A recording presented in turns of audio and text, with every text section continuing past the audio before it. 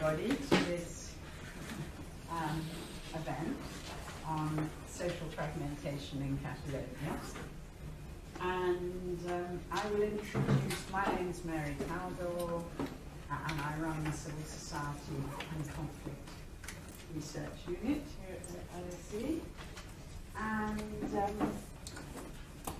I'm going to start with two people who have written a paper together. Okay, thank you. So, Adolf Tobena and Albert Satura have written a paper together for Policy Network, which is a sort of social democrat network, called Pathways and Legacies of the Secessionist Push in Catalonia. And I don't know which is your Albert. Adolf. Your Albert. And Albert. This is Albert. And this is Albert. And so, as I understand it, Albert is a statistician and a professor at the University of Pompeu in Barcelona. And Adolf is a neurobiologist also in Barcelona. Yeah. So that's great. So they come from very different fields, but they're writing about secession in Catalonia. Yeah. And they're going to, I don't know, how are you going to do the presentation together? I will start. You will start. 5 minutes. Yeah. Okay, great. Great. So I will hand over to you, and then I'll introduce you two when I get to you. Okay. Great. So I can start? Yes. Jeffrey. Thank you. Do you have slides? Yeah. Because then I might have to move. So I Yeah. Mary, you want to sit on the fence? Yeah, I'm going to sit over here.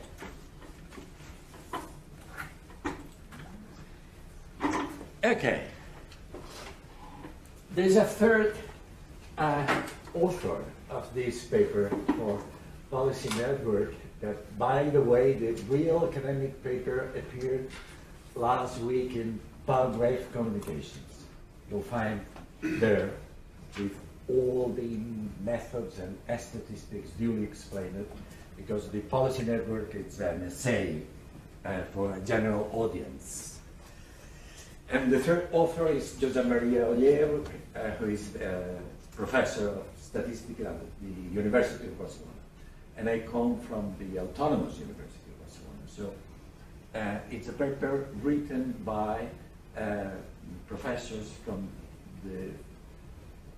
probably the three most important universities in Catalonia, not only in Barcelona, but in Catalonia. So it's a joint venture. My part, I decided to. Oh, I see what you mean. Yeah. Shall we turn the lights down? Oh, a little bit, not completely, because I like to see your faces. Yeah, that's good. Okay, I decided to use this title for my introduction, From Feast to Clashes, the Catalonia Pathway to Social Fracture, because that story started as a feast. It's a tremendous feast, but now we've entered into the period of clashes, serious clashes, sometimes not so serious other times. Next, if it comes. Yeah. Catalonia, it's here. It's in this corner of the Iberian Peninsula, for those who don't remember. And it's on the Mediterranean, but across the Pyrenees. The southern part, the Spanish part, has secession troubles, capital Barcelona. But the northern part, which is rather small, capital Perpignan, is quiet and very happy to continue to remain a remote province of France. And I think it's useful to keep this contrast between the two Catalonia.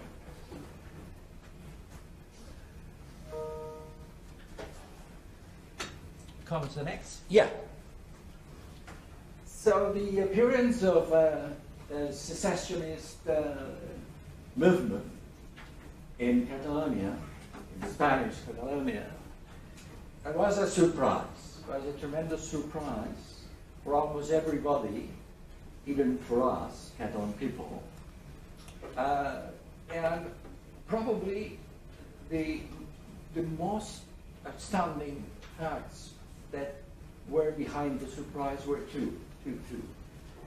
One is the beauty and the magnificence of the demonstrations, of the street demonstrations. The secessionists in Catalonia have organized fantastic, choreographic, beautiful demonstrations that have captivated the entire world for good reasons, because they are very good at that. Probably they are the best, even better than the Koreans.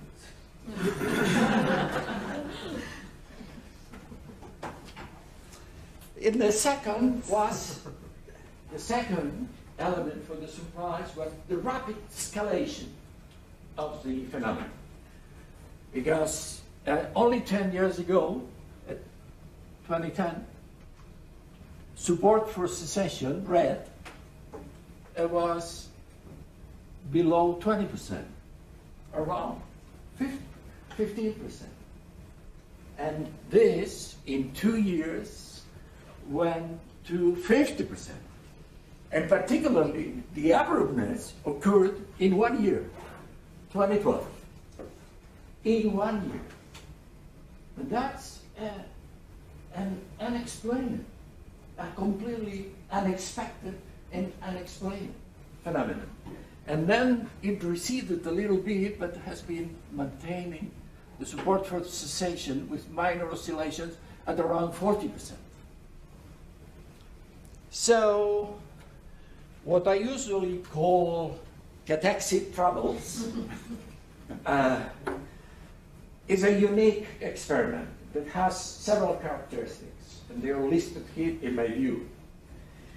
The first one, it's massive, colorful street demonstrations that they continue when they want to organize them. Second, a disobedient regional government and a disobedient autonomous parliament. It's not my qualifications, it's their qualifications. Even the lawyers who were defending the leaders of the secessionist parties who are now in prison, they were accepting that they were disobeying continuously. So it's not a qualification, see, an acceptation. Okay. Third, a stern media propaganda, particularly from the different radios, TVs, channels, social networks, under the control of the regional government. Fourth, constant social and contextual pressure against everybody. 5, 2 illegal pseudo-referendums. They were able to organize 2, not only 1, 2 illegal pseudo-referendums of self-determination. And 5, a proclamation of independence, a fully declaration of independence at the parliament by the president then of Catalonia, that failed. And that has occurred without the support of the social majority of the region, and within a democratic country inside the European Union, amid a society, a context which is open, tolerant, and advanced, and has produced a divided society. A society that wasn't divided, now it's completely divided, deeply divided. And is divided on the issue of secession, and the region now is formed by almost a half of secessionists and a bit more than half of unionists. Unionists in Spain and Catalonia is an insult, but this only happens in Catalonia and Spain. In all the world, it's not an insult. That's the reason that we use the name unionist, just for facilitating understanding. So that's the situation. Then the question is, this was a cruise-rated phenomenon and a spontaneous phenomenon that was born from who knows the reasons, but essentially from deep aspiration of the people there, or was an elite-induced secession push and organized from the top. That we are aware that it's the typical question that political scientists have never resolved for any conflict. That's my impression. But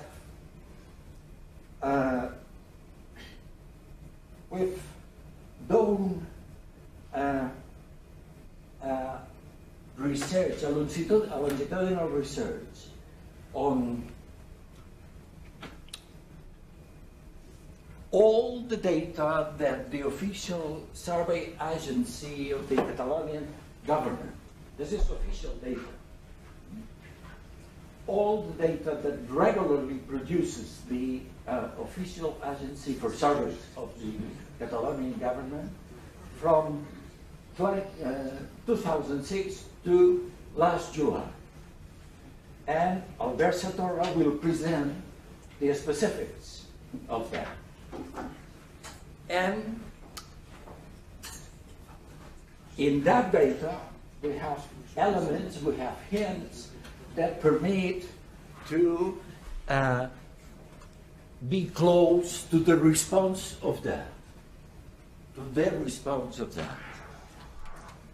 But I promised you that I will be brief, and I'm going to finish immediately. So, measuring that the difference between secessionism and unionism, not by surveys, but by electoral results, the difference is 150,000 votes. In the last two regional elections, the difference between one part of the region and the other parts is only that. I skipped that, and I skipped all that, I skipped that, and I go to here. Okay. In 2014, I wrote an essay advancing my view. Because at that time, even before our data, there was enough data on the different distribution of the supporters of a possible secession against the enemies of secession, and the distribution of the majoritarian languages, Spanish versus Catalan, and the segmentations of economic classes. That data was available there, and I advanced that hypothesis. This is because there were an enormous quantity of conjectures about the origins of that. A very special thing that didn't happen in Bavaria, in Wales, in Brittany, in Corsica, in Sicilia, in Polonia, or in Catalonia, or in Galicia, or in the Canary Islands. It only happened there. So I advanced that. It's an example of a struggle, domestic and nationalistic, but the characteristic that defines that struggle, that litigation, is that it goes along an ethnocultural frontier, and particularly along an ethno-linguistic frontier. I was looking for my water, but there is no water, so I have to salivate. Okay. So I skipped all those were previous data to produce that hypothesis. And now, even Mr. Piketty, who is a tremendously respected leftist French economist, in his last book, last week, it seems to me that it hasn't arrived to the bookstores still. He is reproducing what I was saying. The division in Catalonia runs not only on different territorial distribution of people and different linguistic distribution of people, but also on different economic power of people. And the secessionists or the rich, they are rich rebels, whereas the non-secessionists or the poorest classes of Catalonia. And he presents the secessionist movement as a form of fiscal egoism.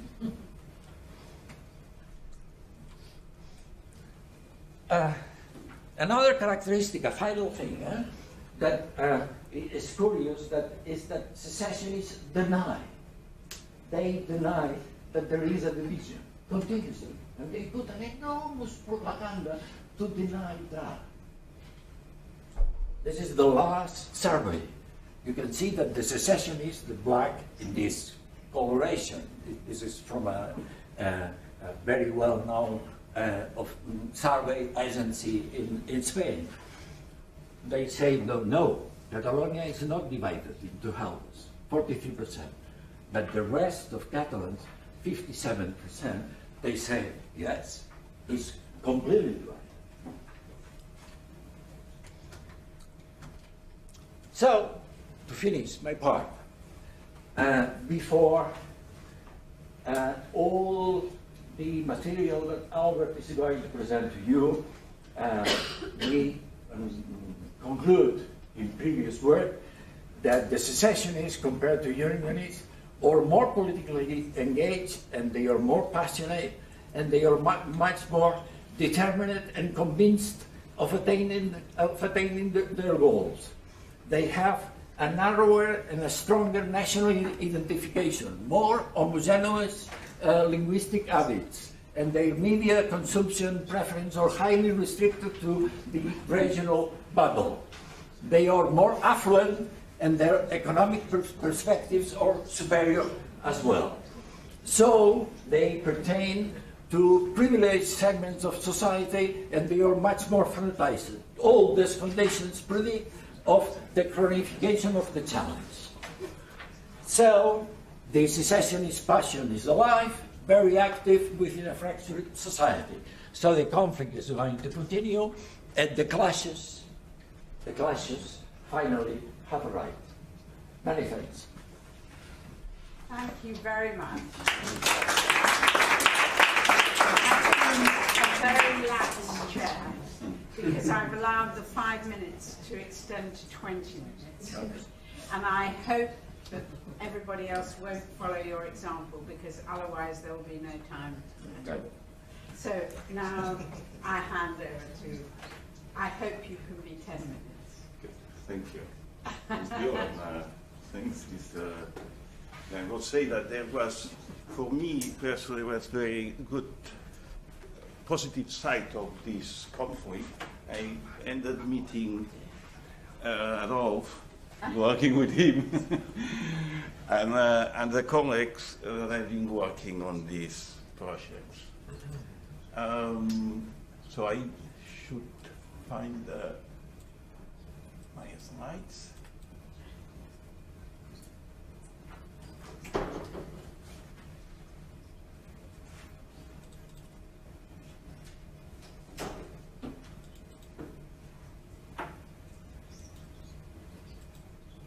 Okay. And I suppose, okay. So, I don't have to, I've been introduced, well, it's a pleasure, first of all, to, as I said, to work with my colleagues and on that, and thanks to the people who attend about Catalonia, who wants to know about Catalonia, and in this scenario of the LSE, and I thank the organizer for taking us here. So, dimensions. I'm going to go down, to descend to to the ground of the data, and exploring dimensions and the persistence along time. And I put a picture. This is a town which I know very much because it's a town where I have my house from 18th or 17th century house. And these all the flags except one, the Spanish one.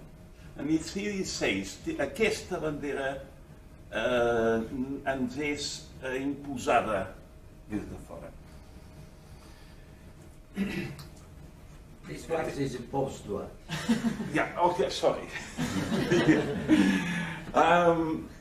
Yeah, so in my house, well, in Barcelona, also, there is, yesterday, the Spanish flag, another neighbor, the independentist flag. By the way, the independentist flag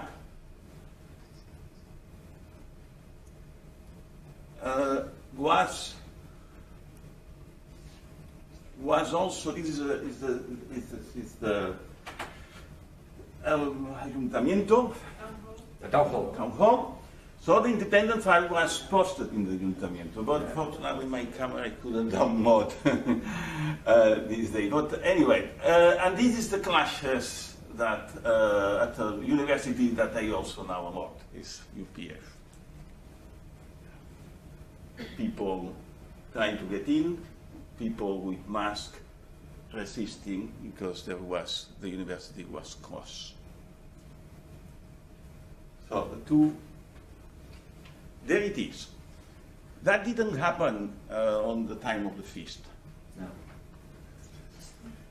Okay, I'm going to talk about the work which is in this, well, John, Catalonia, and with José Ollier, which is also the fortunate colleague I got in touch, thanks to the process, in fact.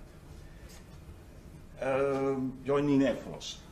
The paper in Policy Network and the paper in Polarised Communications of the group Nature that mentioned Adolf. This is what, in open access, this work. We tried to uncover from years ago, uncovering Catalonian divides. Maybe that's my bias for being statistics. I don't believe on the mean. I believe on finding the difference among, and finding the variables that, because it's the way to explain, not to prove causality, which is impossible to prove, but to be able to approach. And we have registered data, and we could concentrate on survey data.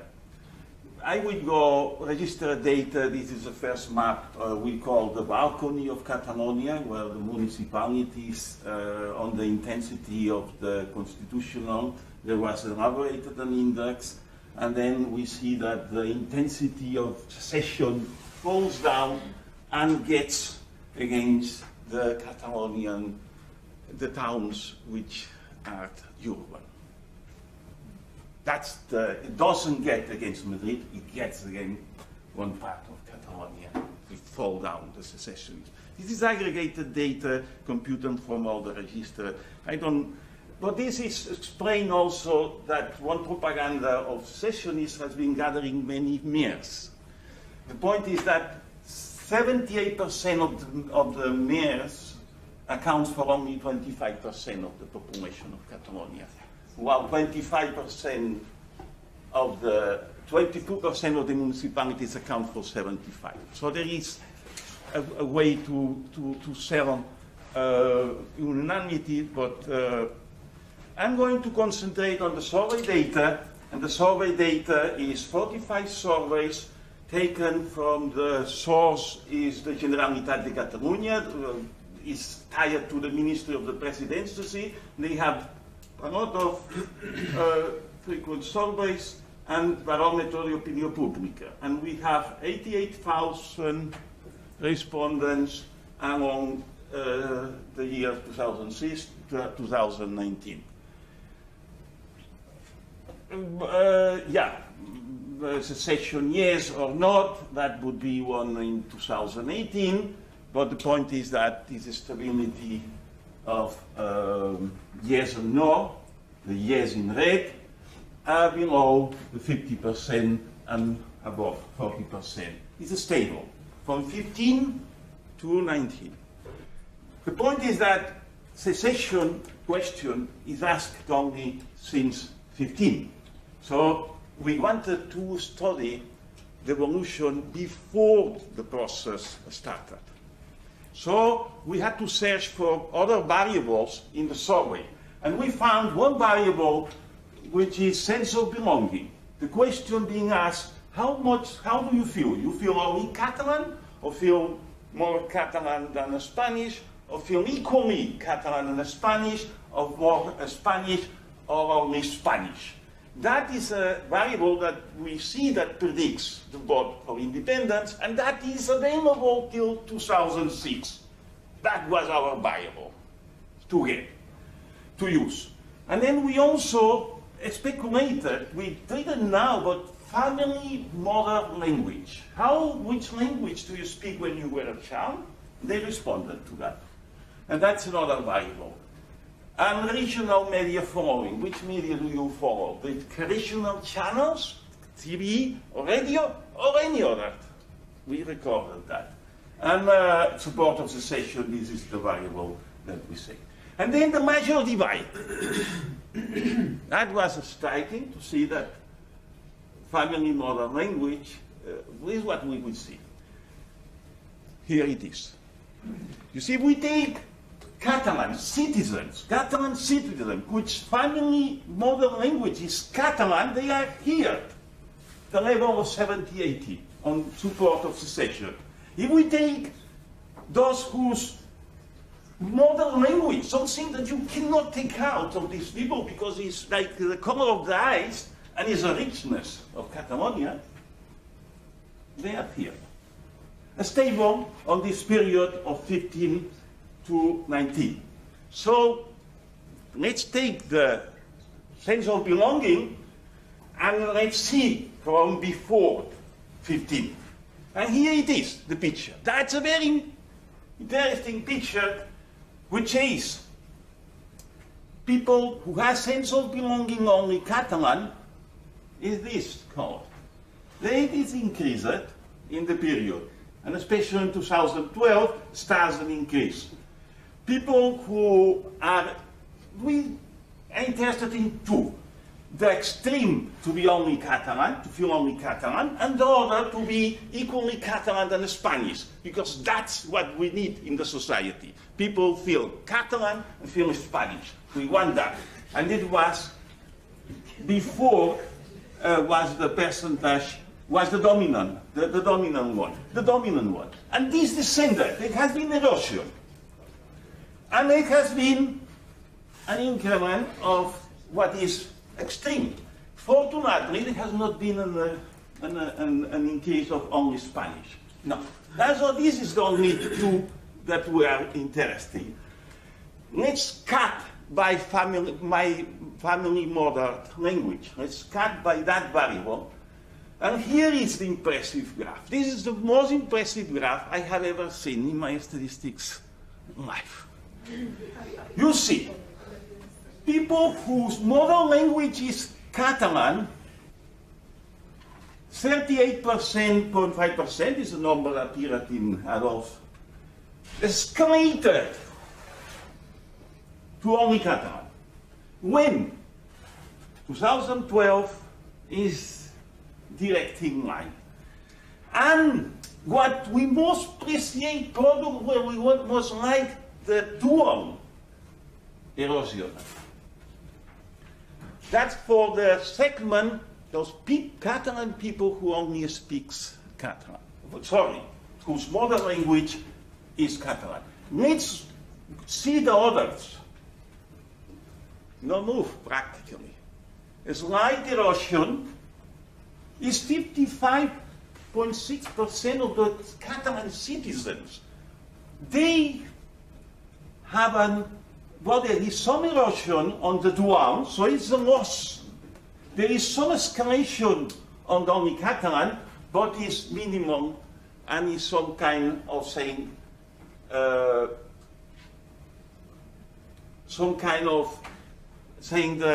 is a kind of immunology to the passing of this phenomenon.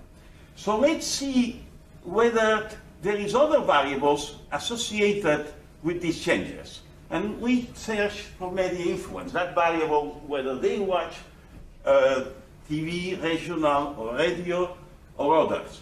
And then we combine that, language and media, and we see that Catalan and family modern language Catalan, and I watch regional media, they get this tremendous connection. And the Spanish also, the Spanish that the people, Catalan citizens whose family mother language is Spanish, they watch TV, they also get escalation. Well, the Spanish that doesn't see the others, and by the way, these are the major groups. And these, in fact, the bands, these are bands, which these are very narrow because these are the highest group, the Spanish modern language, that doesn't watch regional media, but the ones that watch, these are small, and so you can see that it's small because it's more, the band, 95% bound is wider because it fluctuates more, it gets this increase. So, and for the other variable, dual, being Spanish and Catalan, that we also see that there is this descent of the Spanish people with regional, Spanish speaking family speaking, mother family speaking Spanish, that they see the regional media, they get a descent, and there is, for the others, there is a stability, and also the descent of Catalan family mother language Catalan versus the other. So these are, there is association with the media, and finally, well, here we can get...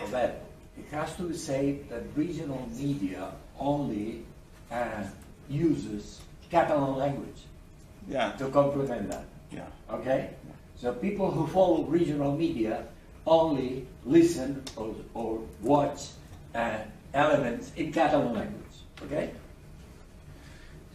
If somebody wants to landed in Barcelona and finds a Catalan in the state and wants to see whether the Catalan is secessionist or not, there is a simple model. Ask, well, check whether the mother tongue is Catalan and whether mother tongue Spanish don't watch regional media, and this is the people. The area is the proportion of the share in the population of this group of people, the D. The C, there is mother tongue Spanish, but they watch the media, there is an increase. The mother tongue Catalan and media, there is also an increase. And the mother tongue Catalan and as well and media, then there is. The proportion goes from 60% to 86%. The increase is support for secession. The increase is support for secession in this graph. Okay? Yes, because the proportion, the high, is the probability that they vote for secession, for support of secession. So this, there is in the power graph, we show the dynamic graph, the evolution of these A to C groups, how the evolution, and we also always see that there is a fundamental point, 25N, which is the elections in 2012, where the Nationalistic Party adopted the strategy or adhered to the secessionists. That is always in the middle of the oscillation along the years. So, it's so interesting, but you've already had 20 minutes too. okay. So let me, okay. In concluding, if you allow me.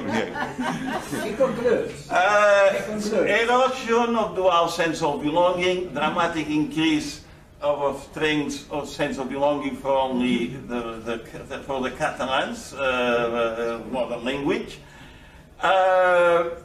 Fortunately, good news with no increase of the sentiment of belonging only in Spanish. There is association. Well, it's, I think conclusions, but let me, this point, to note, it's a high percentage of population in Catalonia that speaks modern tongue, family mother tongue is Spanish. Spanish. Public media is only in Catalan. Catalan language is mandatory in the school. Myself at the university, I and others, I teach in Catalan. I never had any restrictions on that. Well, it's with people in course in English, but there is, that's something to know. And maybe my personal epilogue, if you allow me. This November, a few days ago, receiving the prize Francisco Cercedo in journalism, the Catalan writer Javier Cerca said, in those days of September, miles de catalanes nos hemos sentido solos. We felt alone. And thanks the king for his words, you are not alone. That were addressed in October 3. Yes, that was the case. Some people, we felt, we do not understand how the Generalitat of Catalonia and other public institutions are not neutral on an issue that is so critical for our life and in which Catalan citizens are so divided. And we feel abandoned by the Generalitat, an institution that should represent all the Catalans and that is exerting such a partisan position. That's the view of many Catalans, not of all, but many, among which is this Javier Cercas, myself, and many colleagues.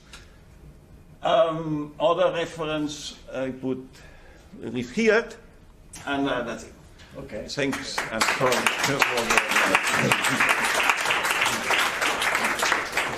think we Remainers in Britain understand how you feel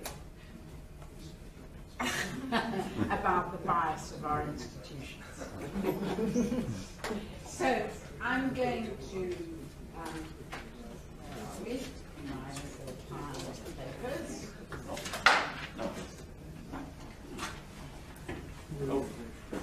I'm going to ask Caroline to come next. And I'm really sorry that we've gone on, I've allowed everybody to go on too long, but I hope you can stick to 10 minutes. Yes, I will try my best to stick to 10 minutes. Let me just tell you, Caroline is lecturer in politics and Spanish at Aston University in Birmingham and co-director of the Aston Centre for Europe.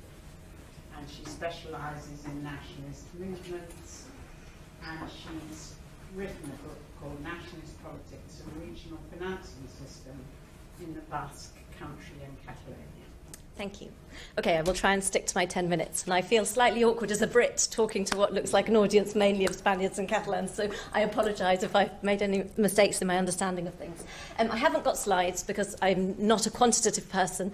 The impressions that I have formed over time are based on a lot of interviews I've conducted over the years in Barcelona and in Madrid with politicians representing the full spectrum of parties, both statewide parties and pro-independence parties, nationalist parties, etc. So, in the graphs that we've just seen, we saw that there was a rapid rise in pro-independence sentiment in Catalonia from around 2010 onwards, but particularly from 2012 onwards. And I'm particularly interested in looking at what ways political competition at both Catalan level and Spanish level have contributed to that. That my fellow panellists were saying before, that largely that rise was unexpected. But I think actually if we look at the behaviour of Convergencia, your traditional mainstream nationalist party in Catalonia, there were signs before that that was going to happen. a lot have interpreted Artur Mas's stance when he shifted towards a pro-sovereignty agenda ahead of the 2012 regional elections in Catalonia as being political expediency due to the rise of a grassroots movement. But actually, the party had started talking about the need for a national transition back in 2006-2007. The party was already shifting in that direction back then. So really, if we want to understand why Convergencia shifted to a pro-sovereignty agenda from 2012, we need to look at why they started going in that direction from 2006-2007. And I would say that from that stage, there were really two factors. One was there was genuine conviction within certain sectors of the party that the state of autonomy, Spain's decentralisation model, had reached its limits. And there were a number of very valid reasons for that. But then, on the other hand, there were also factors to do with political competition. Convergencia was in an increasingly difficult political climate in Catalonia, an increasingly competitive political climate, and it therefore needed to adjust. So there were the two factors, genuine conviction that the state of autonomies had reached its limits, but also an increasingly difficult political climate that meant that Convergencia needed to find a way to make sure it would continue to be the dominant party within Catalonia. So if we think about those two factors, first, genuine conviction within sectors of the party that the state of autonomies was reaching its limits. Why was that happening? And really, we can see that from the late 1990s, there was actually a growing sense across a number of parties in Catalonia, not just the nationalist parties, also statewide parties, the socialists and the conservatives as represented in Catalonia. They were also fed up with lack of sufficient infrastructure in Catalonia, with the way the regional financing system was treating Catalonia. There was actually a cross-party concern within Catalonia in the late 1990s about these issues. And actually, ironically, at the time, Convergencia was not the party that started to push most on these issues. It was still in accommodationist mode. If we think back to early 2000s, Convergencia in the Catalan Parliament was still dependent on the Spanish Conservatives for support. It was still trying to find ways to work with Madrid when other actors within Catalonia, most notably the Republican left of Catalonia, but also the Catalan socialists, were starting to push more for a new regional autonomy statute that would address things like the lack of sufficient funding for Catalonia under the way the regional financing system works. And so why did Convergencia then start moving more towards addressing those issues as well? Well, I think really a key turning point, and when I've interviewed members of Convergencia, I mean, obviously it's changed name now, but I'm talking about Convergencia because I'm talking back then. A lot of them have mentioned the fact that, that absolute majority PP Conservative government from 2000 to 2004 was a real turning point for a number of them. But at the same time, there was this issue that new generations were coming through in the party. There was a generational shift taking place. We had sectors of the party's youth organisation coming through, as well as sectors, representatives of the Catalan National Federation of students working their ways through the party. And those sectors had always been more pro-sovereignty, more pro-independence-oriented compared to your more traditional members of Convergencia. And if we think, for example, for Artur Mas to turn to a pro-sovereignty stance might have seemed quite surprising. But if we look at someone like his successor, Puigdemont, Puigdemont had never been a party heavyweight within Convergencia, but he had been heavily involved from the 80s within the youth movement of the party, which had always been more pro-sovereignty orientated and against the traditional alliances between Convergencia and the Conservatives. So I think all these factors help to explain why, when Artur Mas, from around 2006 to 2007, started to move the party more towards a pro-sovereignty stance, wanted to lead a sort of a movement towards a national transition, there was genuine conviction within the party that this was needed, that the state of autonomies was coming to an end. So that's on the one hand. But on the other hand, there was also obviously an increasingly competitive political climate, and that also contributed to the direction that the party went in. From the late 1990s, I mean, Convergencia lost its absolute majority in the Catalan Parliament. I think it was 95, it's lost its absolute majority, and it's never had one since. From then on, it had a relative majority. It was facing increasing competition from the Republican left of Catalonia and also from the Catalan socialists, who, especially in the late 1990s, they were moving very much towards more of a Catalanist agenda, supporting some of the same ideas as the more nationalist parties. And this was an increasingly difficult climate for Convergencia to operate in. And it has led, we have seen from then onwards, really, from the early 2000s onwards, that what developed was effectively a form of outbidding competition, as it's been called, between Convergencia and particularly the Republican left of Catalonia, mainly between those two parties. And of course, Convergencia was in a very difficult position when it ended up in opposition due to coalition politics at the time when the new Statute of Autonomy was drawn up.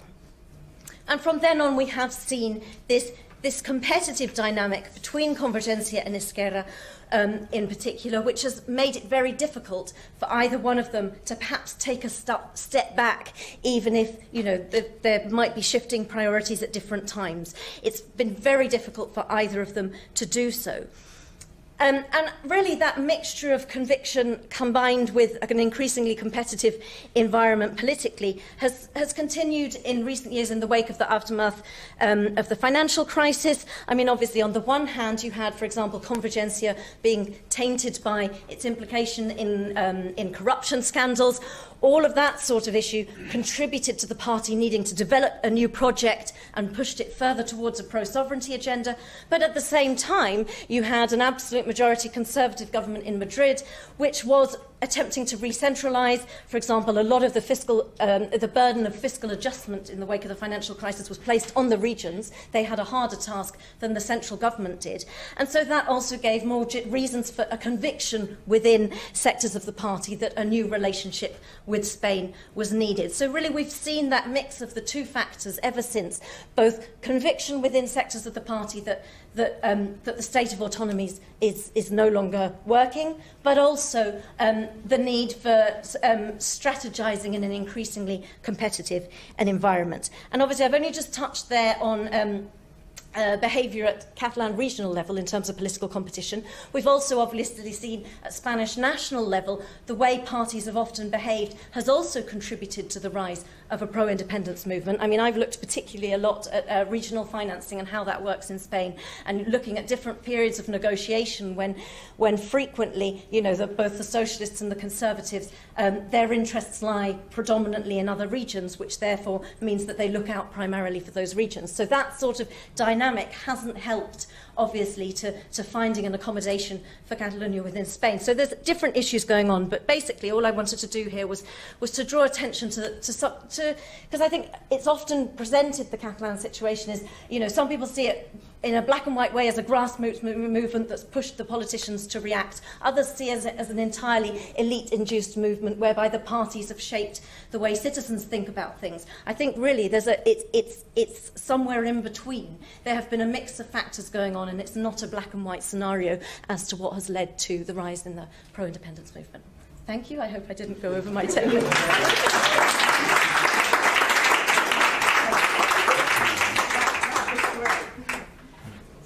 Now I'm going to...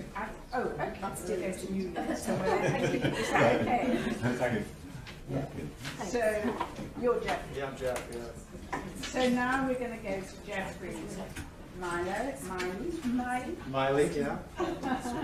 Who's a lecturer in political sociology, Cambridge, and the co-author of Conflict in Catalonia, a Sociological Approximation. So, I'm going to be very interested to hear. Yes, thank you. Yeah, thank you for having me here to speak about this question.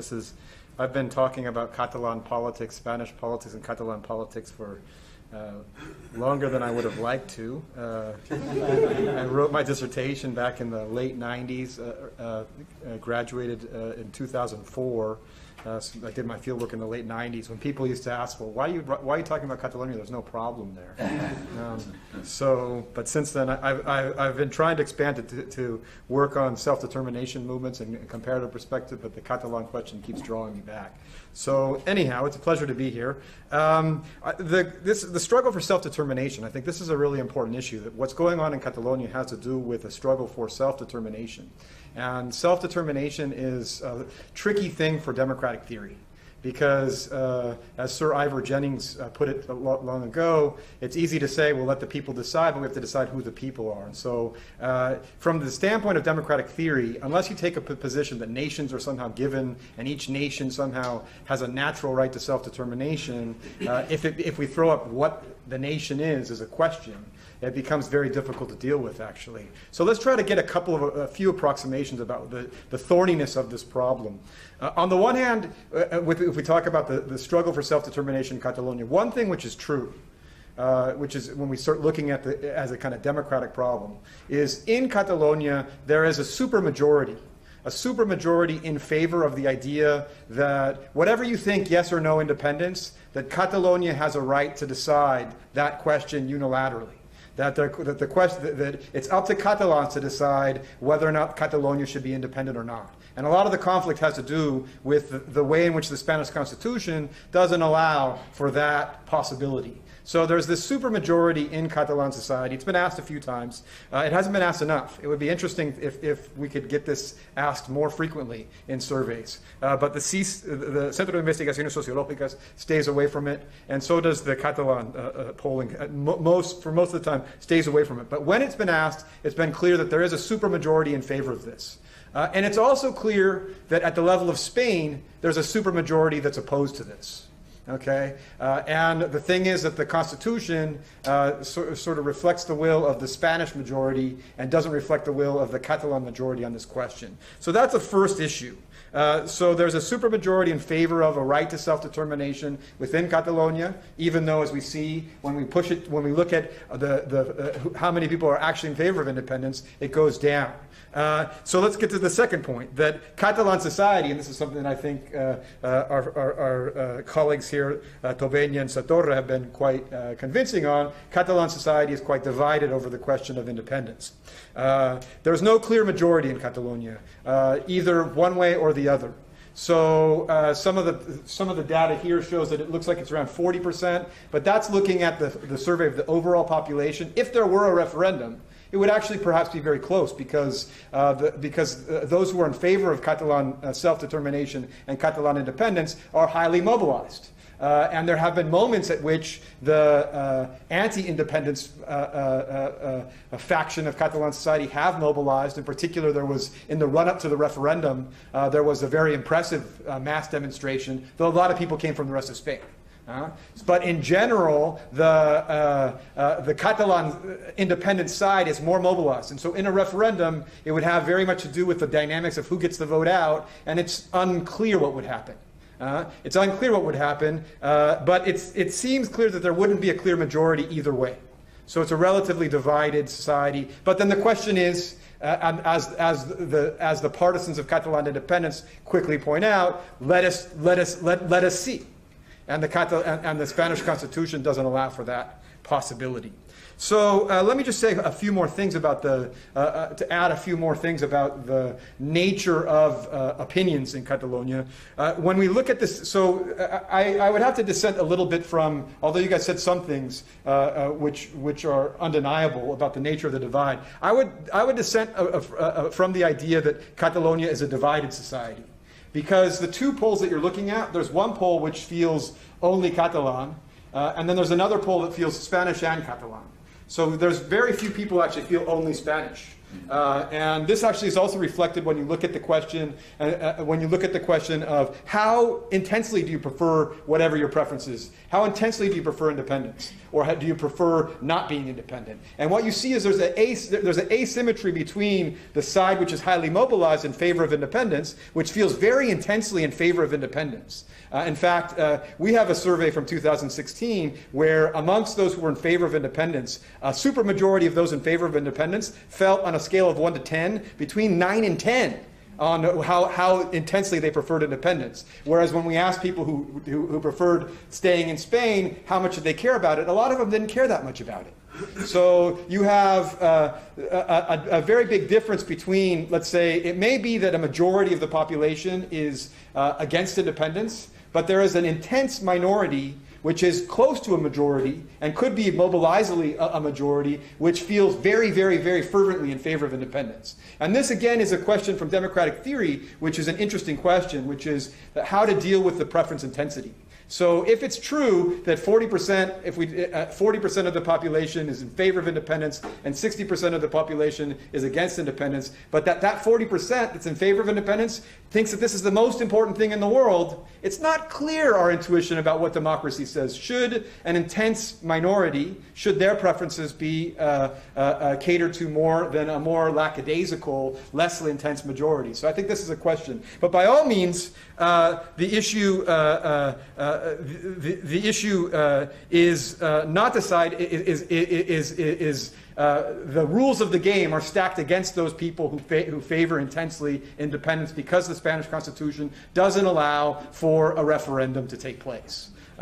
So that's with respect to this question of preference intensity. And so what the Spanish Constitution and what the people on the side of the Spanish Constitution have gone for as the mobilization has occurred is they've gone for a strategy of responding to this mobilization with, rather than accommodating this democratic demand, which is at the level of Catalonia, again and again they win electoral majorities. So democratically elected majorities at the level of Catalonia, the strategy of the Spanish authorities has been to repress, rather than try to accommodate this demand.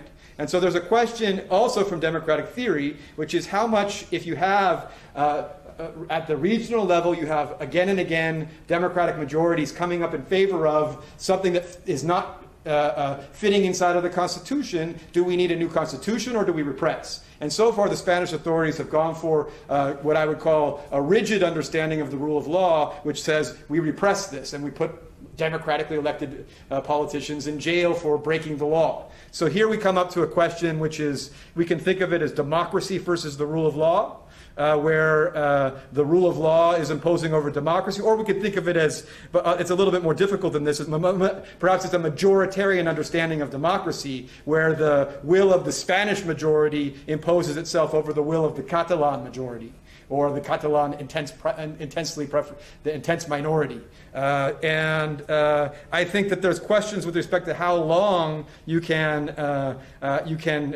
try to govern through in a democratic context through repression alone. And I think that's part of the question that we have here. Because as well, and this is what I'm most concerned about with respect to the dynamic. On the one hand, there's been interesting. There's been a dynamic of polarization that has taken place. Even if I don't agree that we can say that Catalan society is deeply divided, I do think there's definitely been a dynamic of polarization. And two interesting things have happened. One thing is in the Catalan nationalist camp.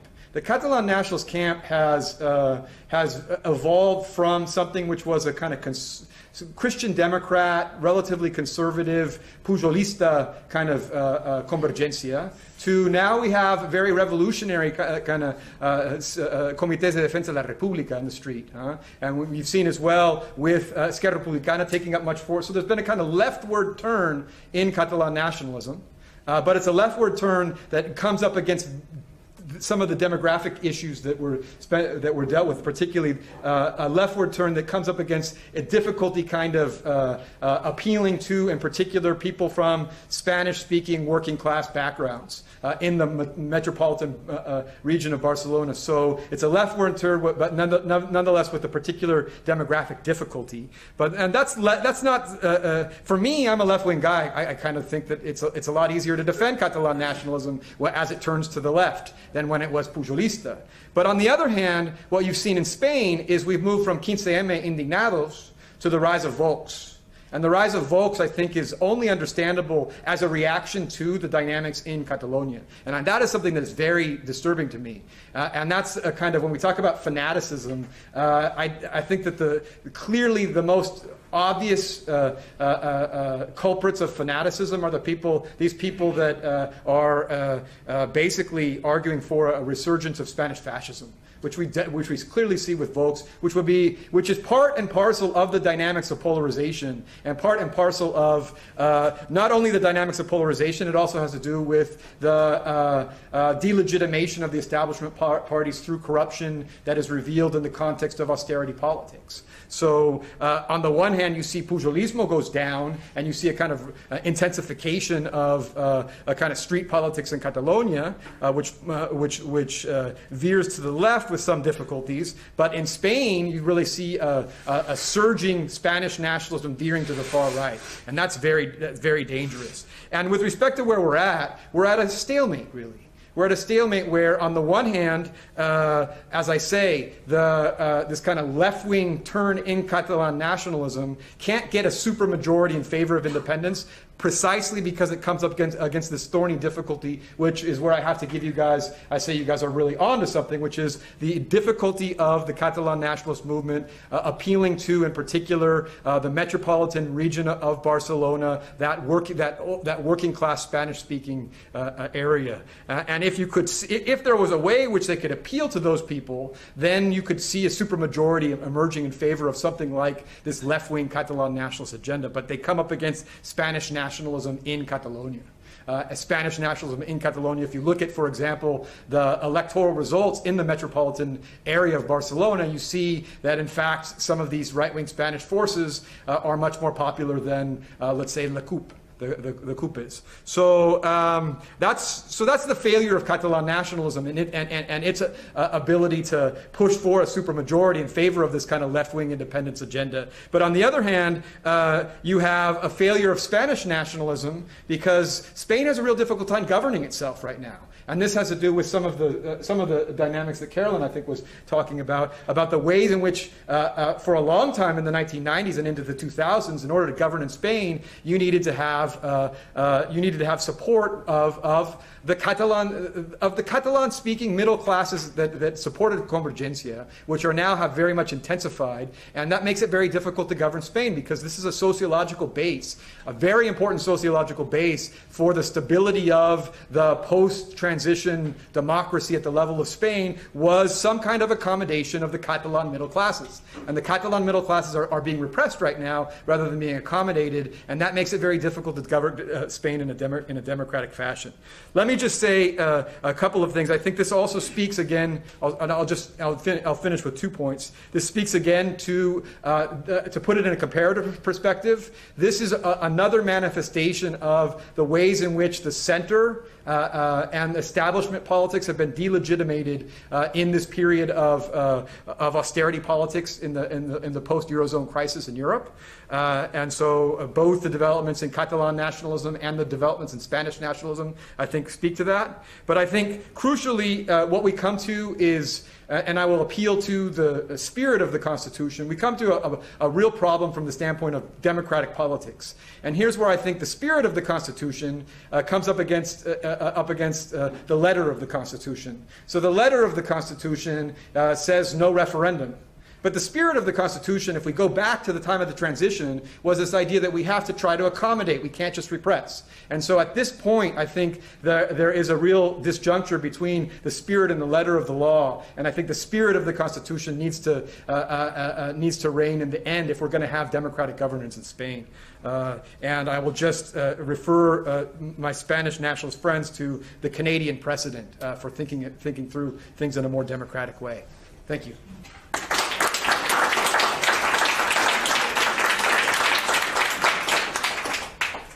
Finally, we have Sergi Prado, who is Professor of Comparative Politics at Glasgow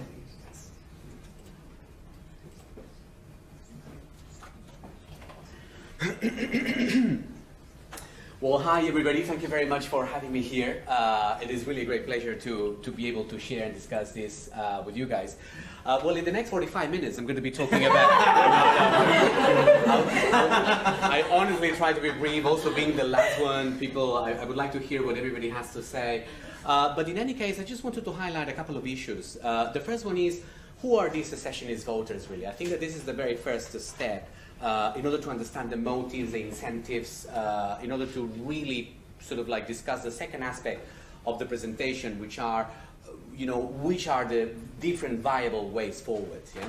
So essentially, I will just start off with some very, very basic descriptive statistics, really, that complement many of the things that have been said, but perhaps provide sort of like a slightly broader sort of like portrait of this canonical secessionist voter, using the second wave of the annual 2019 public opinion barometer from the same source that my colleagues have been using before. So we have spoken relatively little about education, and I think that, well, surprise, surprise, in terms of public opinion, education is actually one of the biggest drivers, one of the biggest predictors, of secession, and sometimes in a way that it's perhaps not that intuitive, at least for our international audience today. So here you see very simple descriptive statistics here, looking at the percentage of support for independence across the different educational categories, and you clearly see a linear monotonic pattern that is actually quite well known these days, where secondary school and higher levels, so university degrees, tend to be overrepresented. These categories tend to sort of like support independence beyond the 50% threshold. A different interesting aspect that I wanted to discuss that, to be honest, was surprising to me the first time that I was just sort of like looking at this was age, right? I was also expecting a sort of more bimodal sort of like thing, but it's actually much more cross-cutting than what you would sort of sometimes expect according to the narrative, yeah? So it is true that the most secessionist category is the youngest one, from 18 to 24 years old, and the least secessionist category is the oldest, beyond 64 years old. But it is also quite interesting to see this cross-cutting, very similar level across all these middle-age categories, right on the 50% threshold. Yeah?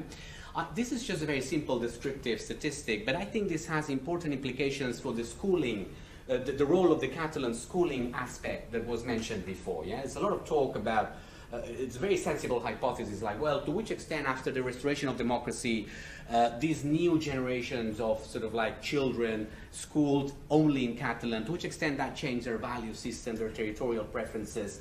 Well, if that was, true at face value, we should see a big gap, especially between the third and the fourth cohorts, but we don't. And we actually see that essentially this is actually quite cross-cutting.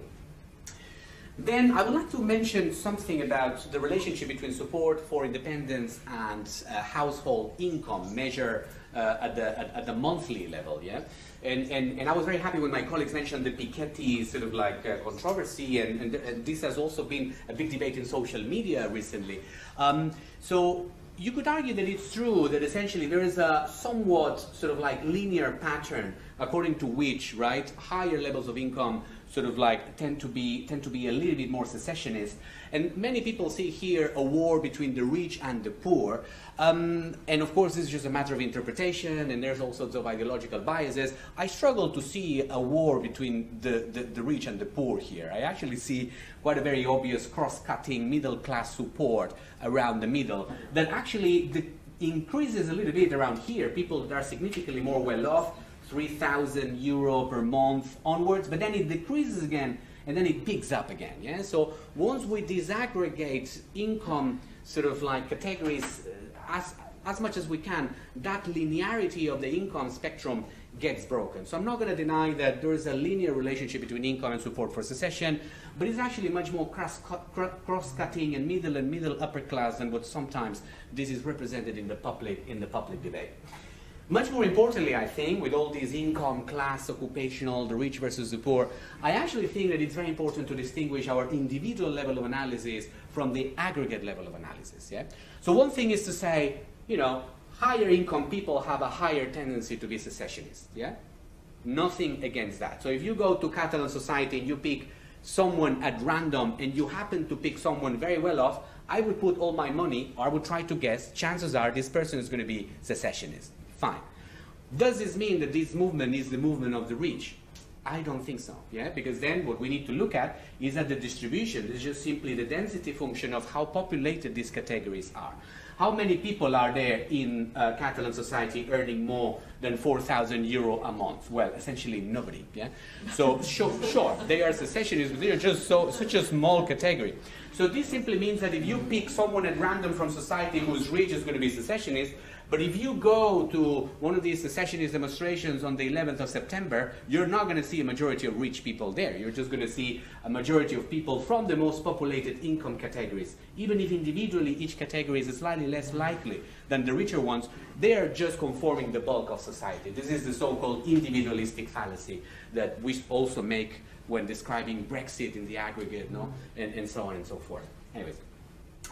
Okay, so all this talk about the occupational income sort of like story made me think like, well, perhaps there's a bit of economic preference, ideological driver behind it, no? But because, of course, the demand for more fiscal federalism, control of regional finances is such an important aspect in the elite sort of like discourse in the secessionist movement. But then I actually don't see much evidence that economic preferences truly correlate with support for secession. So essentially in this survey you see to which extent, so the level of agreement towards this item, which is to which extent government should not intervene in the economy. Yeah? A very classical item in public opinion research to try to infer right-wing or left-wing economic kind of like preferences. And you see that, you know, the level of secessionism between agree, neutral, and disagree is actually kind of the same. So there's not a big economic preference, market versus redistribution divide here.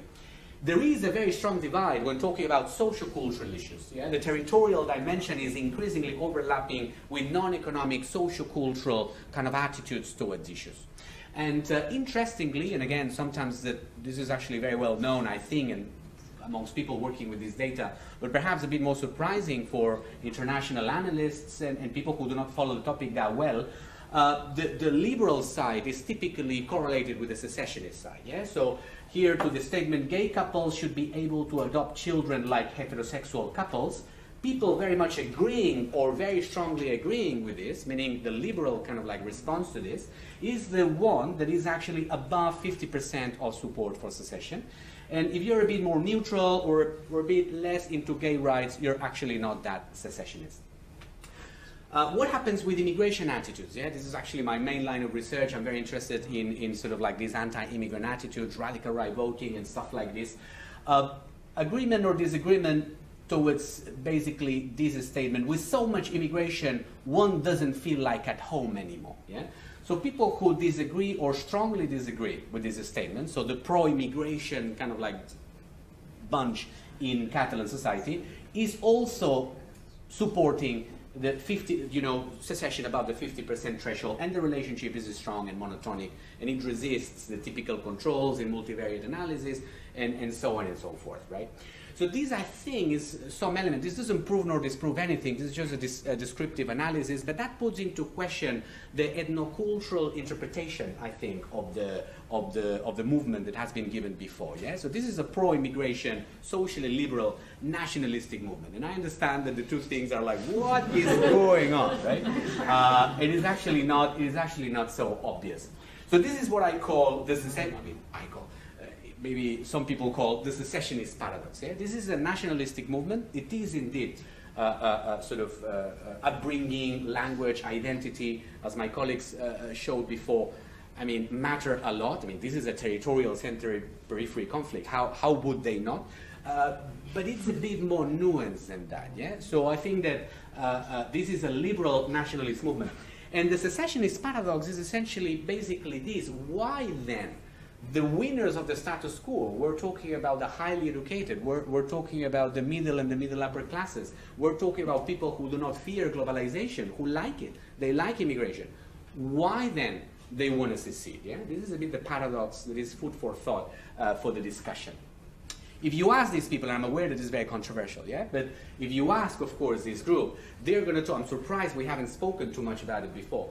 But essentially, the plan A of these people, I think, it was never secession, not in the last decade. We really need to understand what happened in the 2010s. Yeah? I think, and actually Caroline, I think, explained that very well, the evolution of the preferences. I think the plan A of these people was to change the constitutional reconfiguration of the state, to have more control of the taxes, to have more recognition in terms of national, cultural, whatever. And then they actually put all the eggs in the basket in the 2010s with the Catalan Statute of Autonomy. That has been perceived by this group, and I'm aware that many people will disagree, and some others will agree, but this has been perceived as a complete failure, as the proof that federalism that the middle of the road is not possible in Spain. Yeah? Because once again, we're talking about the status quo people, we're talking about the highly educated, we're not talking about the revolutionary container burning sort of like type. Yeah? We're talking about very status quo type. And this is why the Catalan movement, I think, was never explicitly secessionist.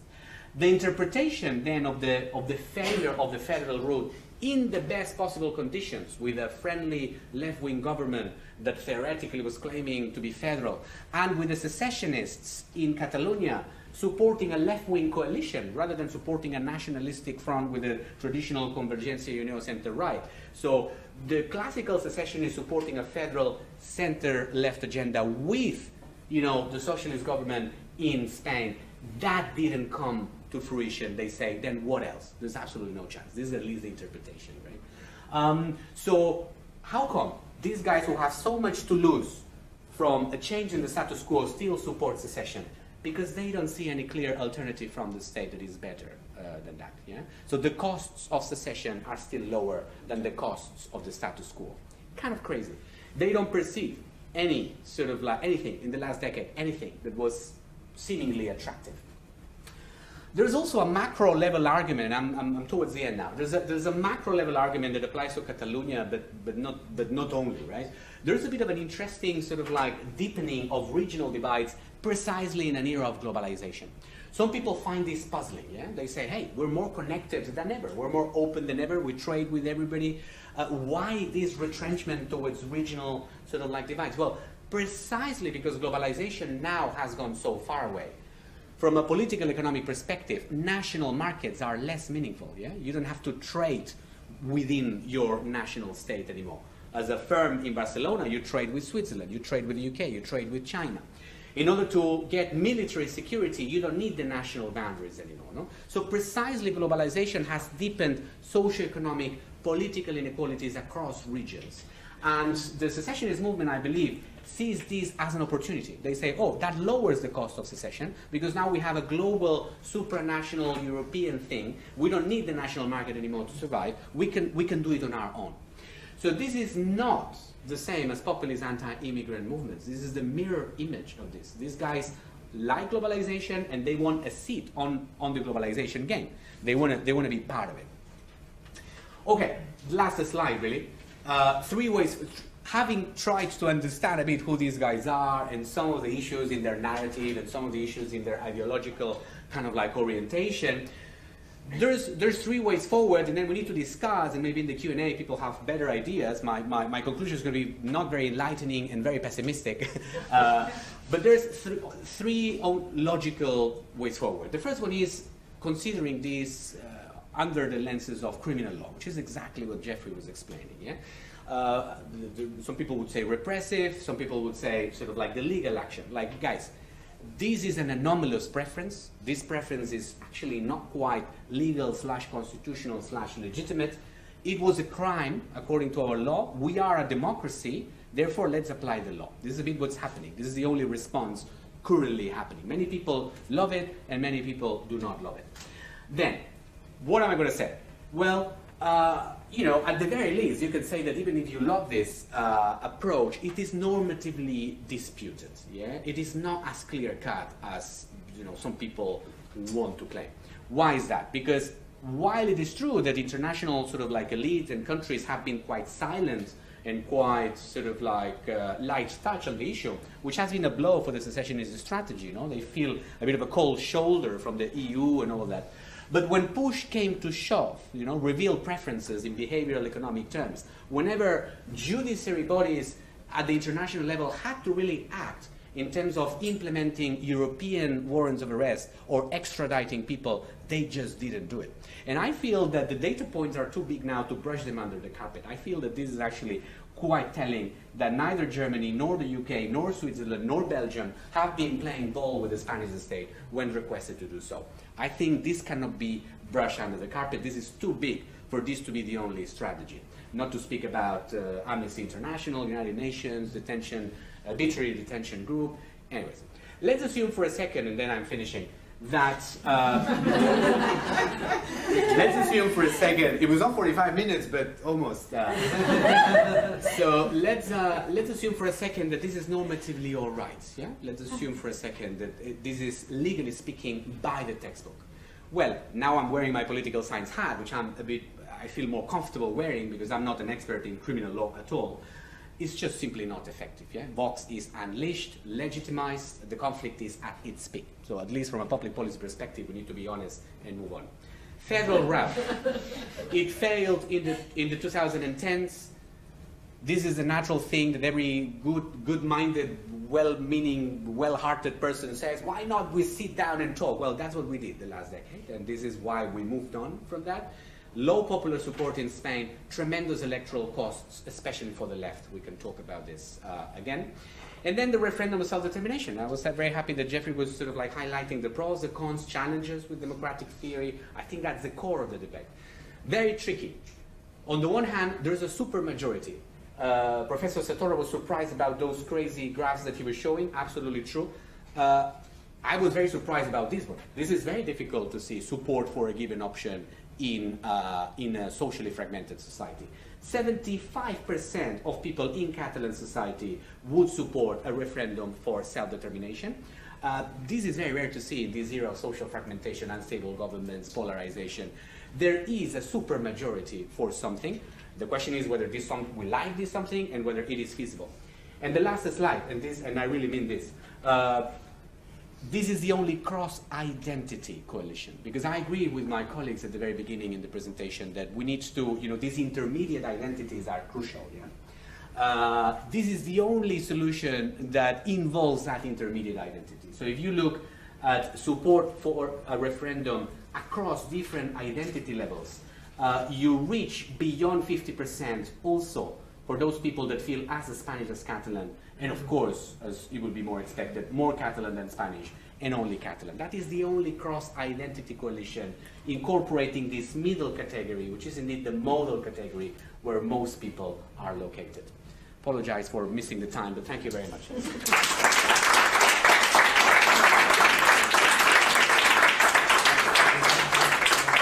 I feel quite guilty because only Caroline and Jeffrey. The Brits. I'm from California. I'm from California. Sorry. There's levels of missing it, though. You were stuck there, or Well, I'm all right here for the time being. I will move because in about 10 minutes, I'm afraid I'm going to have to leave for an important anti-Brexit meeting. But I just want, it was really fascinating, and I have just two thoughts I want to throw in, but I'm not going to ask people to answer immediately because I'll open the discussion. I mean, one thought is, and it relates to the referendum, what on earth does sovereignty mean nowadays? And it's the same with Brexit. I go around canvassing, and Brexit's a kind of magic bullet, but nobody actually knows what it means in this interdependent world. We used to think a state meant an army, a currency. Well, we know it means a flag.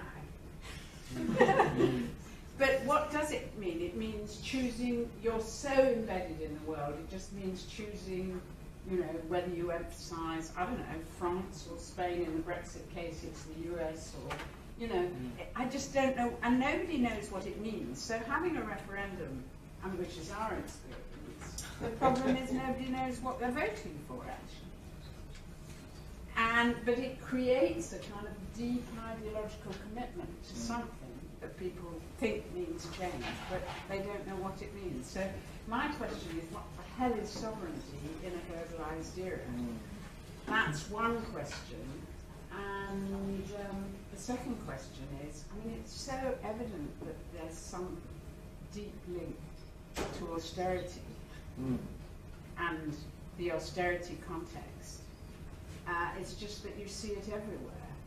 And, one can discuss what, you're the only person who really mentioned it, but one can discuss what the connections are with austerity. But it also occurs to me, isn't this where the left ought to be talking about opposing austerity as a solution to these problems and these issues. And, you know, are they missing a trick on all of that? And maybe if socialists get together with Podemos, that might make a difference. I don't know. But those were my two thoughts. Well, actually, I had another one about gender, but I won't go into that. But let me open for other people to discuss. And then I'm going to hand over to Jose. Yes. Yes, I visited Barcelona 7 years ago. And really, I mean, that is the most beautiful city. Not one of the most beautiful cities, the most beautiful city. I think that one reason for that is the only people-centered city I have ever visited. I'm not really know that the road is different from other cities.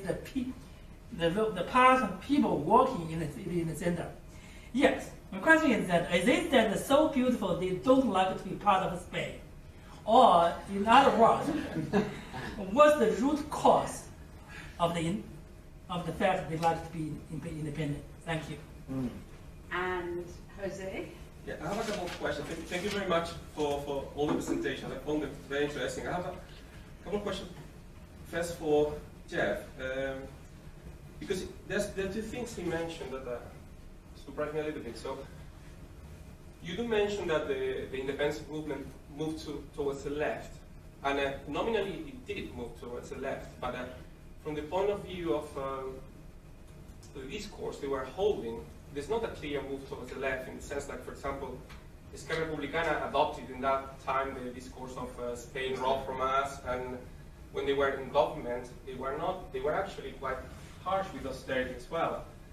So, and also, if you see, I mean, Sergi was very convincing in showing that probably the socio-economic divide is not the most definitory one, probably still the ethno-linguistic could be more predictable. But still you see that it's not the working classes, those that are kind of opposing that, and those that may feel the situation more vulnerable vis-a-vis an eventual change. So if you are working class and there's a dramatic change, it may all go better, even for the best, but they have less of a safety net than the elites or the middle classes, which could deal with this issue there. So that's why, first thing I was thinking, to what extent do you think this goes beyond the nomina, right?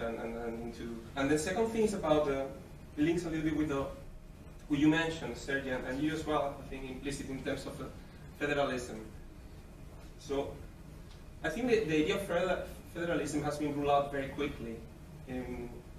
It's true that they kind of discussed it, but at the time when it was the moment, it was 2010, 2011, it was after the moment of austerity, and it was never presented as a real federal state. What it was presented was more as a confederation. So let's try to have a situation in which different parts of Spain have different statuses, and they have the ability even to because in the referendum in the Statute of Autonomy was a bit more towards confederalism than federalism. So, and my fear is also that a lot of the people in the nationalist camp, they're not comfortable with federalism. So that's why also it was never a very credible promise, because the left couldn't get even the support of the nationalists in that sense. I don't think a federal system like the German one or something like that would have been accepted in Catalonia, or at least by the nationalists either. So these are the two things I wanted to do. So Albert, let's Well, I'm not going to answer him. Oh, okay. No. Should we collect more questions from the audience? Yeah. Okay, whatever you like. I wanted to just thank three comments that the different speakers have done on that. If you give me permission. I give you permission, okay. And then I'll give Adam permission. As long as you don't take... Okay. I wanted to thank Carolina first because he introduced the competition between parties. Yeah. So the other side of the grassroots. I wanted to thank Professor Miley because he reminded to everybody that another president of Catalan secessionism has been Vox, the renaissance of right wing in Spain, a phenomenon that we didn't have for almost 50 years. And I also wanted to thank Sergio, because he reminded everybody that this is a movement of educated middle classes, essentially. That, in my view, because they never ask them if they want a referendum of self-determination. That's not the element of the question. They always ask, do you want to decide the future of Catalonia?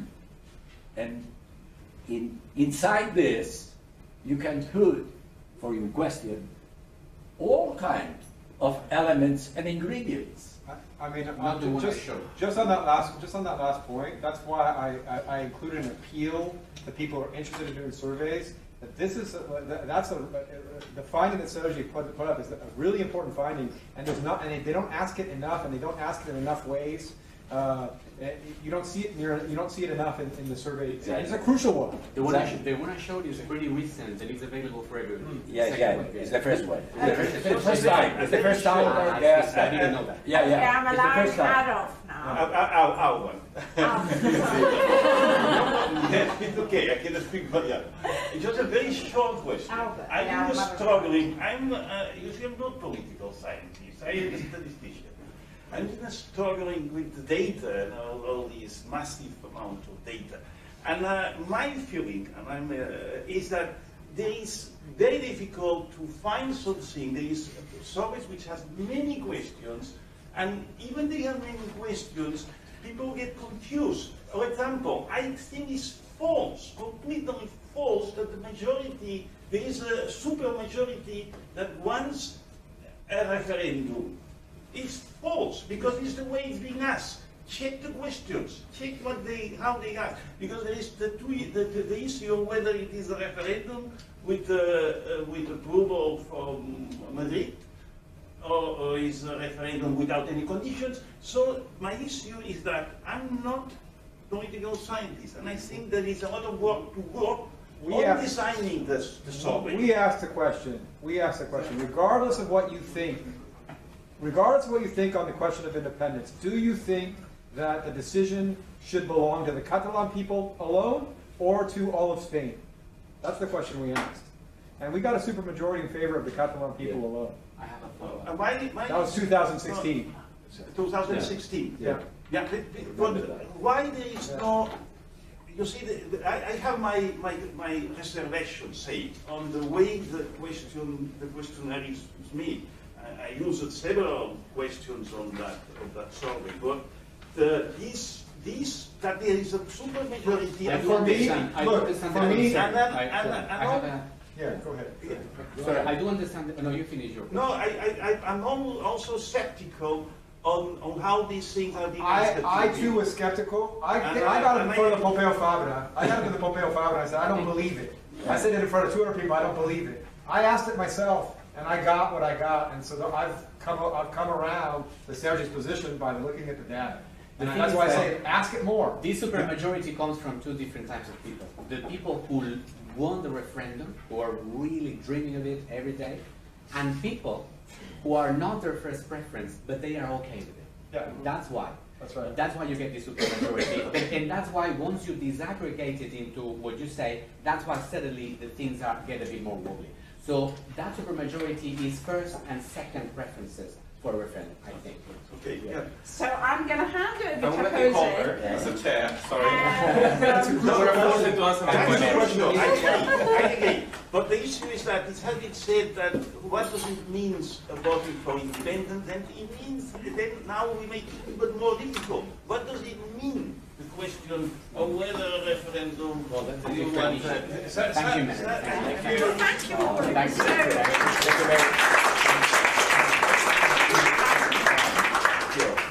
Before you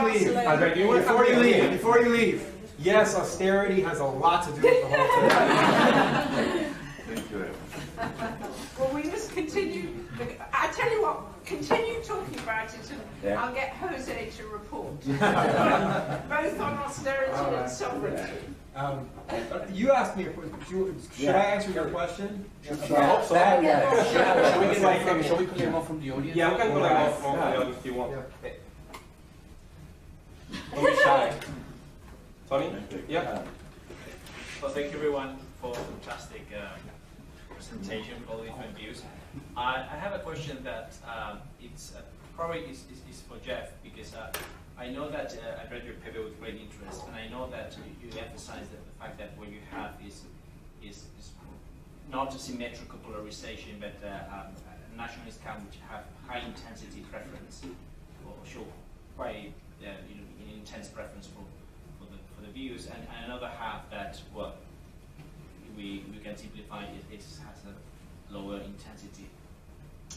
How that is possible when 10 years ago there was no such a high intensity for any of the preferences today that are at the source of this bitterness in Catalonia? What happened to that half that was feel that preference so intensely to feel it intensely? And is anything beyond the economic crisis going backwards? Is any factor that has to do with that? I mean, just not simply austerity, but I know that you mentioned austerity and probably plays an important role, but is there anything else apart from austerity that dates back to the 80s, 90s, and 2000s? Yeah. Shall we collect one more and then come up and be shy? Back there, no? Yeah. I just want to put the speakers. The idea seems quite assumed by your that the Spanish Constitution actually forbids a referendum on independence. I'm not a legal expert, but I don't think there is any active denial of such. I think it's more like the opinion of a highly politicized constitutional court. Maybe can come up with that result. So I wonder, the question is whether there is actually a debate or a road to follow in order to actually contest that. Yeah. Okay. Can I answer? Well, can I answer? I'm going to let him answer. Okay. So just working backwards, I think a constitution say what constitutional lawyers and constitutional courts say they say. And the Spanish Constitution, Article 2, is pretty clear about the indissoluble unity of Spain. But nonetheless, on the question of whether or not there can be a referendum, I think you're right. I think there is wiggle room. Although ultimately you have to have, it's difficult to change the Constitution to get that possibility for the referendum and to lead to independence. But I think we definitely need people to start thinking a little bit flexibly about what the Constitution says. That's why I was suggesting, remember the spirit of the Constitution. The spirit of the Constitution is that we need to accommodate the nationalisms, and we have to make it so that neither Spanish nationalism nor Catalan nationalism get everything that they want. So something like that. So I think we need to move in a flexible interpretation. And there, I think the fact that the judiciary is one of the most conservative segments of Spanish society is a real problem. So I think that what you're calling the politicized judiciary, I think, really does get in the way. It's a politicized judiciary, but it's also a very highly legalistic interpretation of what the Constitution stands for. That cuts against the democracy. With respect to the question of how is it possible that these intense preferences are generated, I think one thing that's really important is that I asked a lot of people a lot of politicians. We asked a lot of politicians back in 2010 how they felt. And back in 2010, Convergencia politicians, there was a generational shift. You could really see that they were very much in favor of independence before. And I think that the public switch over to independence on the part of Convergencia Union has a lot to do with, it's a combination of the sentencia of 2010, and the public shift of Convergencia, and then the regional media. I think they're right about that. So it's a sense that that federal route that was tried got smashed down, and their leaders were pushing for independence, and they were hearing the message of independence is the only way. And then there's something endogenous to the mobilization There's a collective mobilization. There's a sense of it's a very powerful thing. You know, with these millions of people on the street, there's something that happens that takes something that was latent and makes it manifest. And once, as you say, it's like a little bit like a toothpaste thing. Once it goes out, it's hard to get back in. You know? So I think there's something like that. The repression, and then the repression, I think, is from the standpoint of people who really care about the unity of Spain, the repression is the dumbest thing they could have possibly done. Because now you have a whole generation of people who, what they see is that Spain is about smashing grandmas, you know, this kind of thing. It was really stupid, I think. From the standpoint of the longer term viability of recomposing some kind of federal majority. With respect to has the independence movement moved to the left? I think I agree with you that Esquerra Republicana is definitely has said things in favor of austerity, but I do think that there is a partisan politic thing, but there's also a politics of the street. And what you see, for example, with the presence of the CUP in the streets, the presence of the Comité de Defensa República, you see within Catalan nationalism, those kinds of left-wing things are a lot more visible than they ever were before.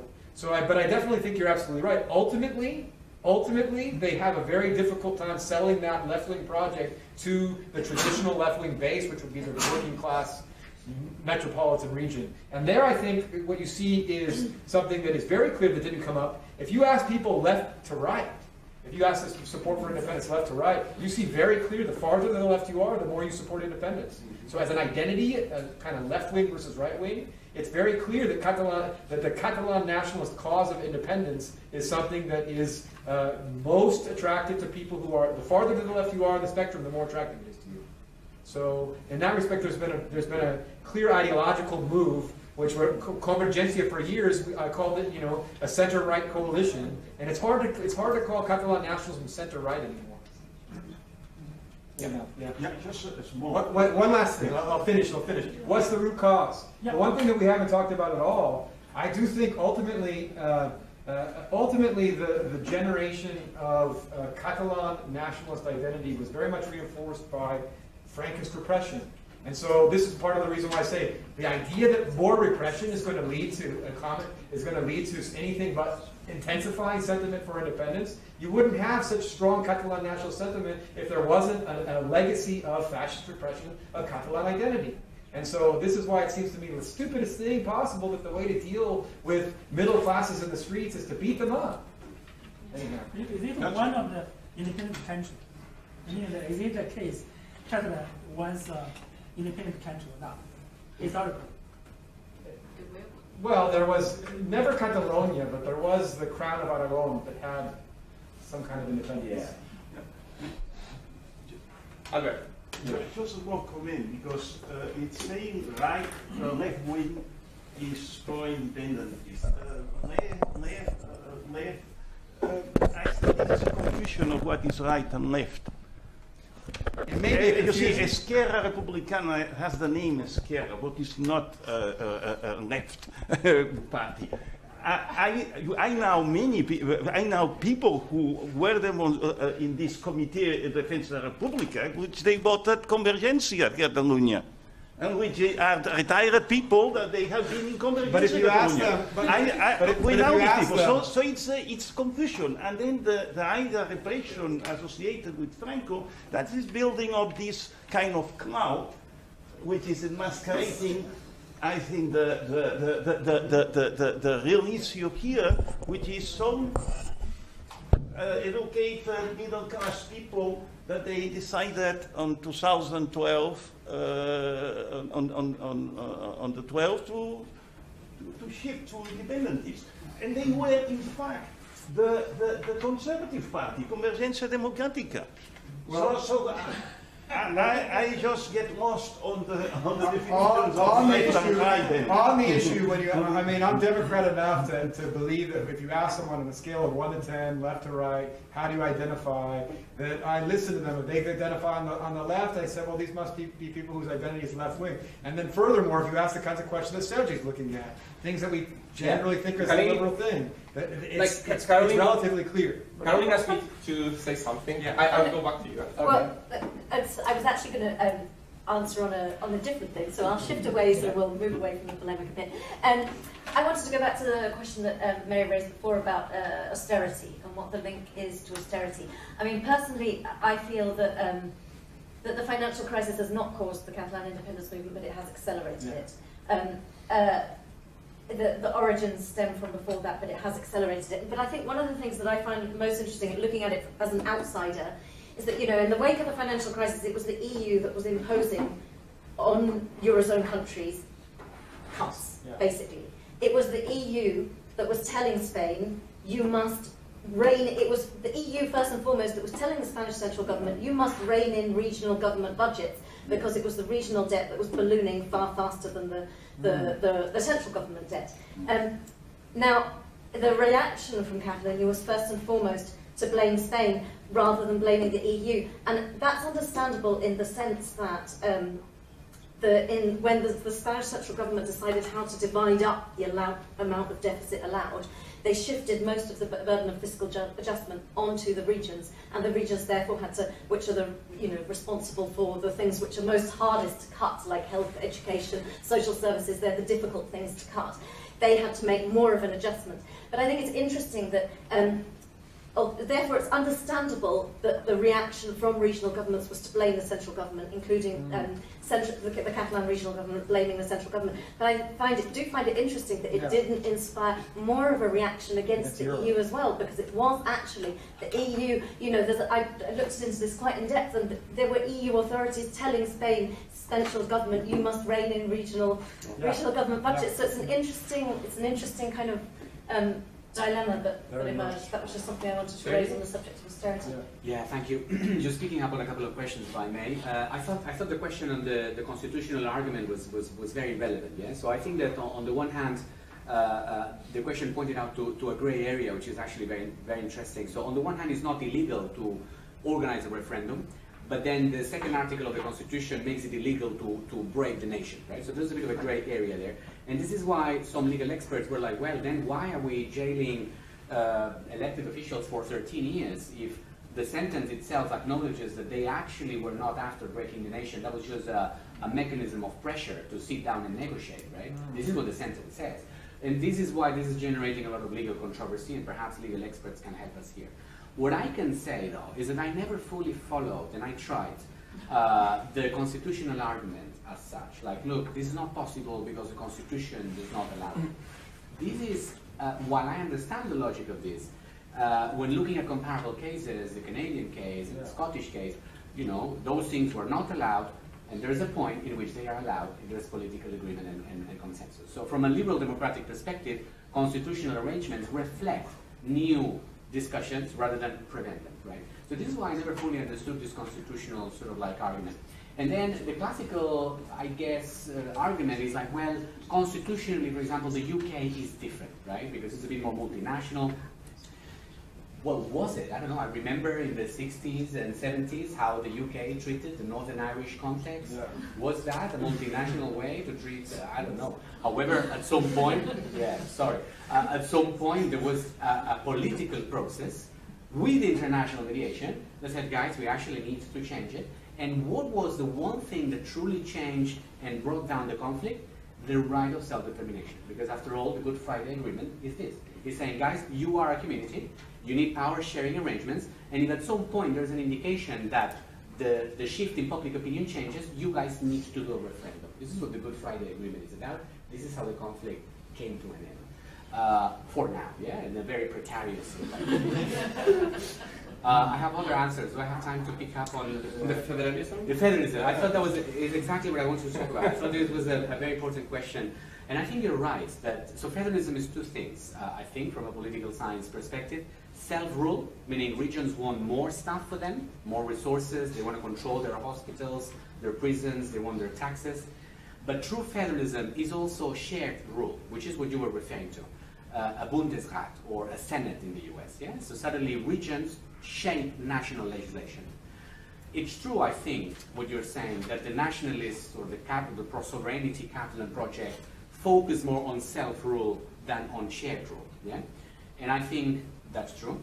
The self-rule aspect in terms of collecting taxes and everything that was suggested the last decade was not even close to what the Basques and Navarrans have now. This is why, from the perspective of the movement, it's like, guys, we're asking something that is not even that revolutionary. We are already applying this within Spain. We would like the same. And then the response was like, no, sorry, you can't. So this is why the grievance or whatever was interpreted in this way.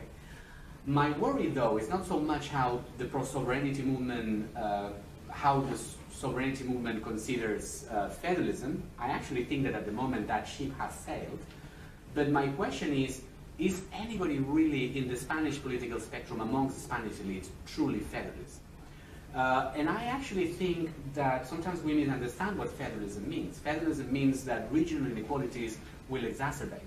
This is what federalism is. This means that the rich regions will collect more of their taxes, they will have more power, and there's going to be less inter-regional redistribution. This is what true federalism is. And I think that the word sounds very nice, but once we actually put on paper what it means, then I don't think that the median Spanish voter or any political party is ready to assume that electoral cost. Yeah, both me. Yes. One point, very brief. Catalonia is a rich and advanced society. And the majoritarian class, I'm convinced that you will agree with me completely, is mainly conservative on economic options, but wildly, glamorously left on attitudes. And it's a combination of that. Second is the desire. The desire. Give the British people as many referendums as they want. That's sophisticated referendums. And give Catalan people as many referendums as they want, and the Spanish people as well. And the third, always remind and have in mind Texas. On those questions, it's always necessary to think in Texas. Texas has recognized in the Constitution of the United States the possibility to ask for living. And there have been secessionist parties always in Texas. They've never opted for that. But then there is this sophistication that the union will decide also. Okay? Yeah, I would want to pick up on the question raised by Tony on Jeffrey, in fact. But he said what because what we really need to understand is what has, you see, we had a period in Catalonia that you had people who were independentists, but they never thought on, there was not an action on that. And Esquerra Republicana was very independentist, and Convergencia was just, he didn't believe on that. And suddenly, at a certain point, in 2012, the elections of 2 and 5N, which appears on our graphs always as a dividing point on the dynamic multidimensional graph, that's the dividing point for the Catalan people, especially for those who, well, for the family, the Catalan people whose family language is Catalan, and let's watch TV. And radio. So we, in fact, what we aim at is to understand whether there was something beyond left and right and so on who could have initiated the trouble and the conflict at the high tension we have now. And my question is, would that be possible, or we would be on that tension if Generalitat de Catalunya, the government was had the majority, has government by the independentists, whether the Generalitat de Catalunya would have been neutral in this point, which is what makes the people who is silent, who demonstrated and you can say that most came from outside, and that's not true. Many people, well, we were there. The issue is, there is one part of Catalonia, the citizens, who make a lot of noise. And they are polarized at the top. And you say, well, maybe even if there is 30% very polarized, that may have more power, and democracy can be argued. You see, this kind of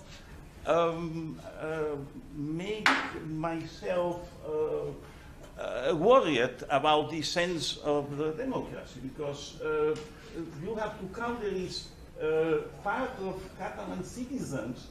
They have been silent, not because they are not caring about that. They are educated or not.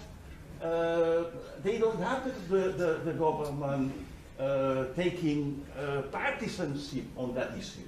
And I think the Spanish government. They got the Spanish government. No, because we have the status quo. Can I just... You see, the Catalan government is partisan, yes or not?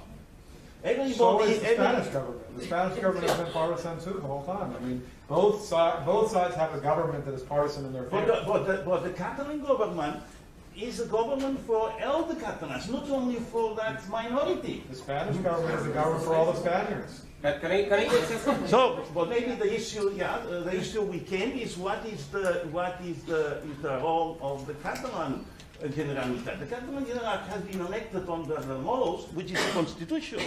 Albert, just a couple more questions, and then because we're going to have... I was wondering if shouldn't these silent people from Catalonia, as you say there's so many, if they want representation, shouldn't they vote for their parties?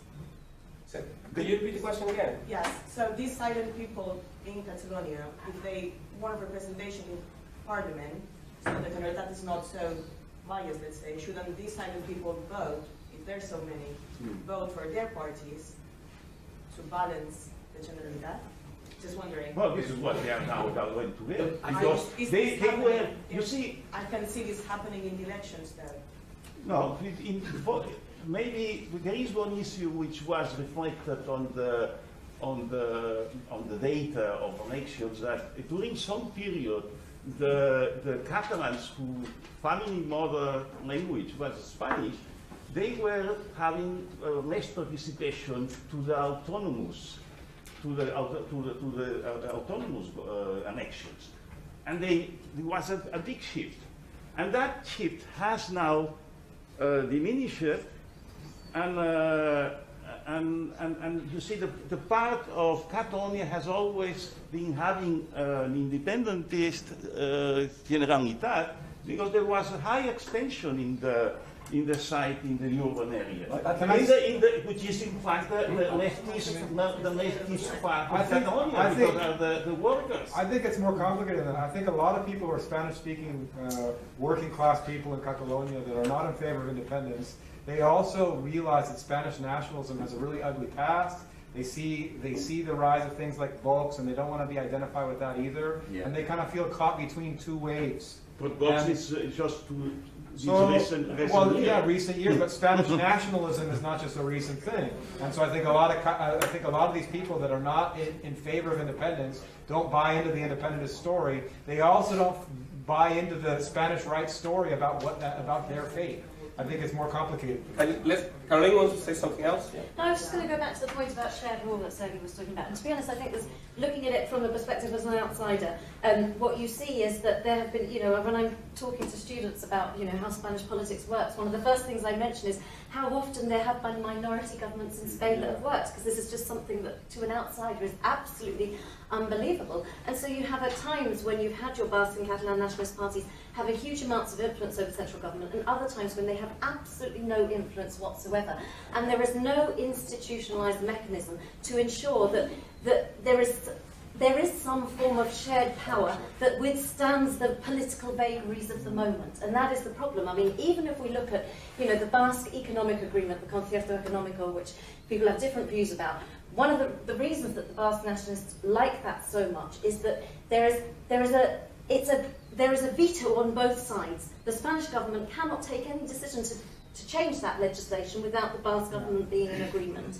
There is a mutual veto, and it needs both sides to be. That's where there is a form of power sharing, but even then it doesn't fully work, because ultimately the Basque nationalist government only ever gets the versions of the figures that it wants at a time when the Spanish central government needs the BNV's support. So even then, the one form of institution that does have a form of mutual veto from both sides, a true power sharing in certain senses, ultimately ends up subject to the political vagaries of the moment. So I think that's, looking at it from an outsider's perspective, that the problem is that and this goes back to what Mary was saying about what is sovereignty in this day and age. And again, I think you learn a lot from speaking to Basque nationalists who are now no longer seeking independence as such. I'm talking about more like the PNV. And they say, well, what does independence mean nowadays? But we do want some sort of equal standing with the Spanish government. So it's more about having some way of institutionalizing things so that it's not subject to the political vagaries of the moment, is my understanding of it. Okay. Can I just say something about this issue of the Catalan, the generally... Can I say something? I think we're going to go, if we have not gone on offline.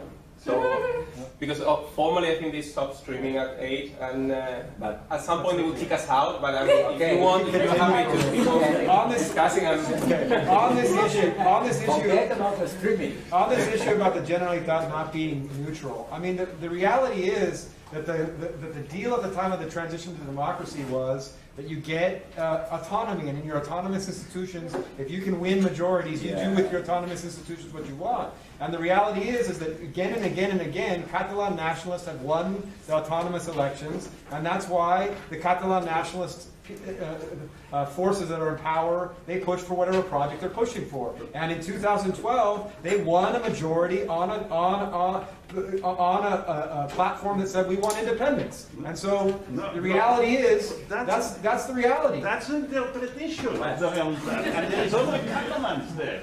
There are other Catalans. That's how majority. That's how democracy works. The majority of the parliament. But the majority of the parliament changing the country.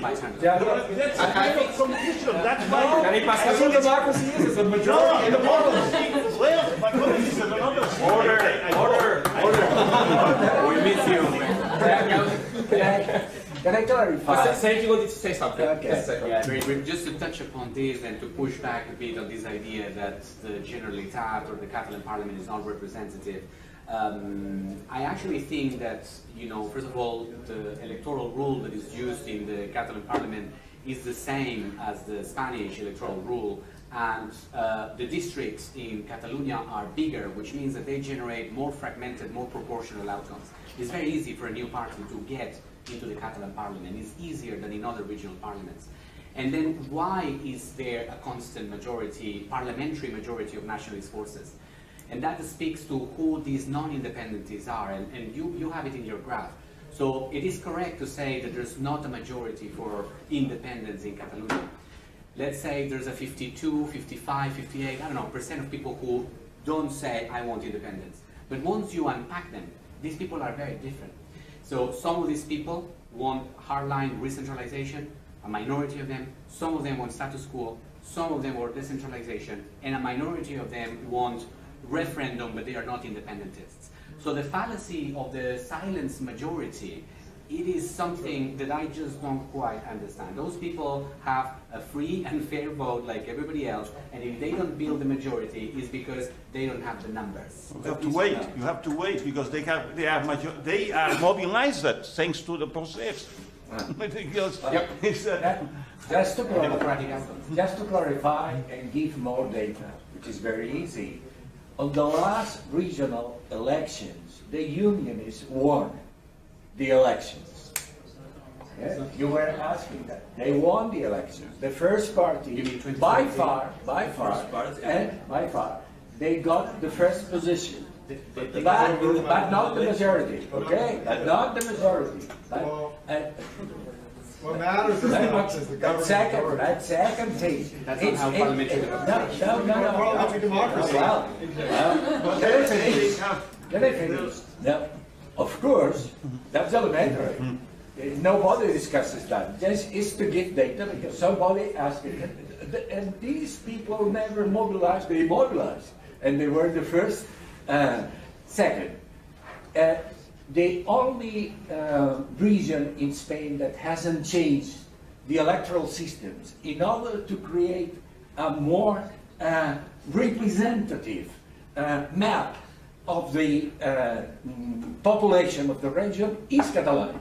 All the other regions have changed the electoral law, but Catalonia has decided to use the same that Spain uses in order to give much more representation to the non-populated inland, previously during the 20th century and 19th century, the more right-wing Catholic, ultra-Catholic and ultra-Orthodox people. That's the situation. To give you the map. The rural, I mean, the rural overrepresentation. I think that's true, but I mean, it's hardly something that is.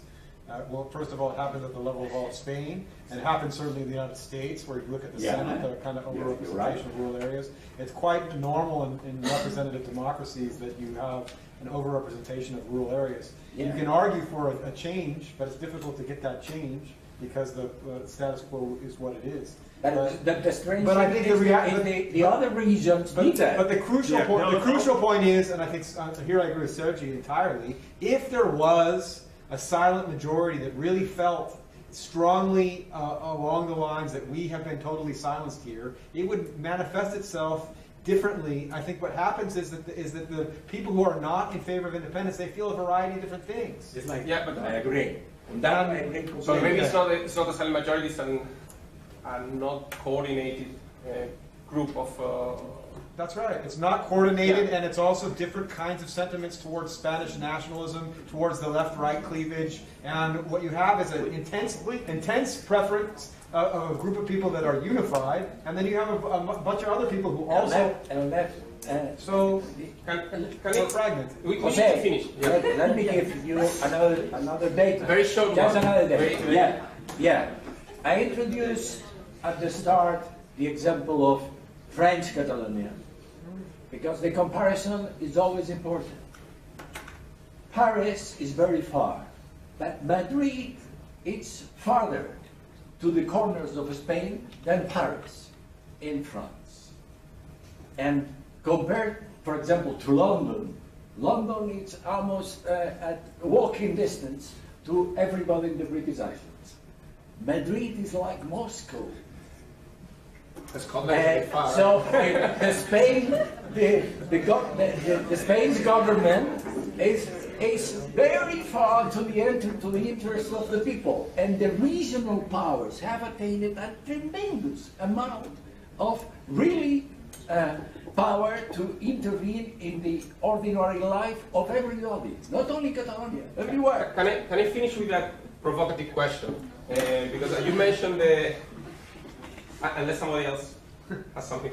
You mentioned Northern Ireland earlier, and you said like somehow this kind of cleavage society, in a sense, have managed to reach some sort of agreement, stability, by creating this kind of stalemate in which both sides have a capacity to be to each other, and being forced to be both represented in different institutions across the region or the nation.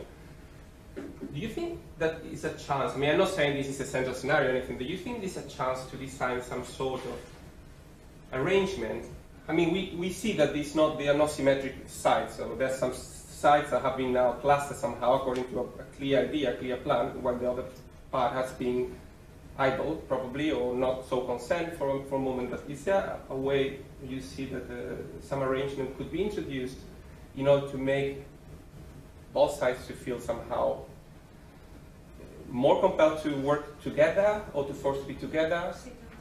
Or whether this is something desirable or not, or whether this is something else to do? No, I think that's a good point. So my example of Northern Ireland was just to illustrate that very hardline approaches of a central government to a territorial conflict can change over time, and that there's nothing in the British DNA that is more multinational, multicultural, and that even such a brutal conflict like the Northern Irish one can change with political will, despite what the law says. This was my only point.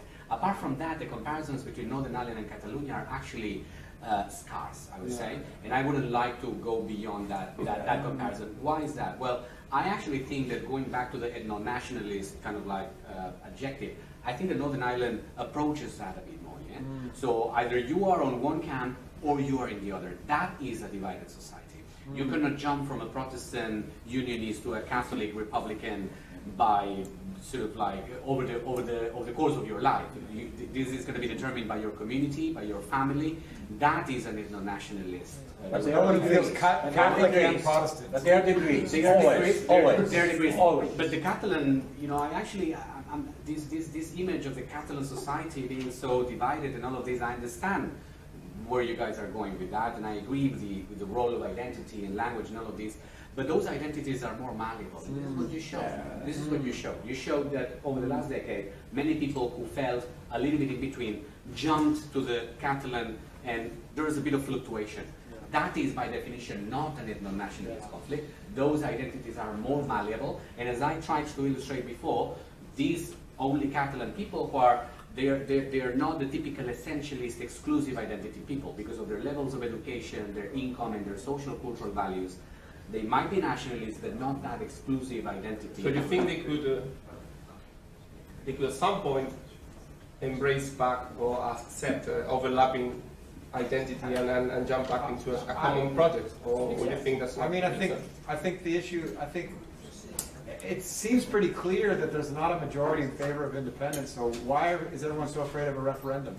A referendum is the way we live in the UK. Because we have technical examples of a referendum. But one issue, I would dispute. The Scottish referendum is a good example. Nobody complains about that one. Yes. What you say that there is a leakage from one side to the other, that was not so.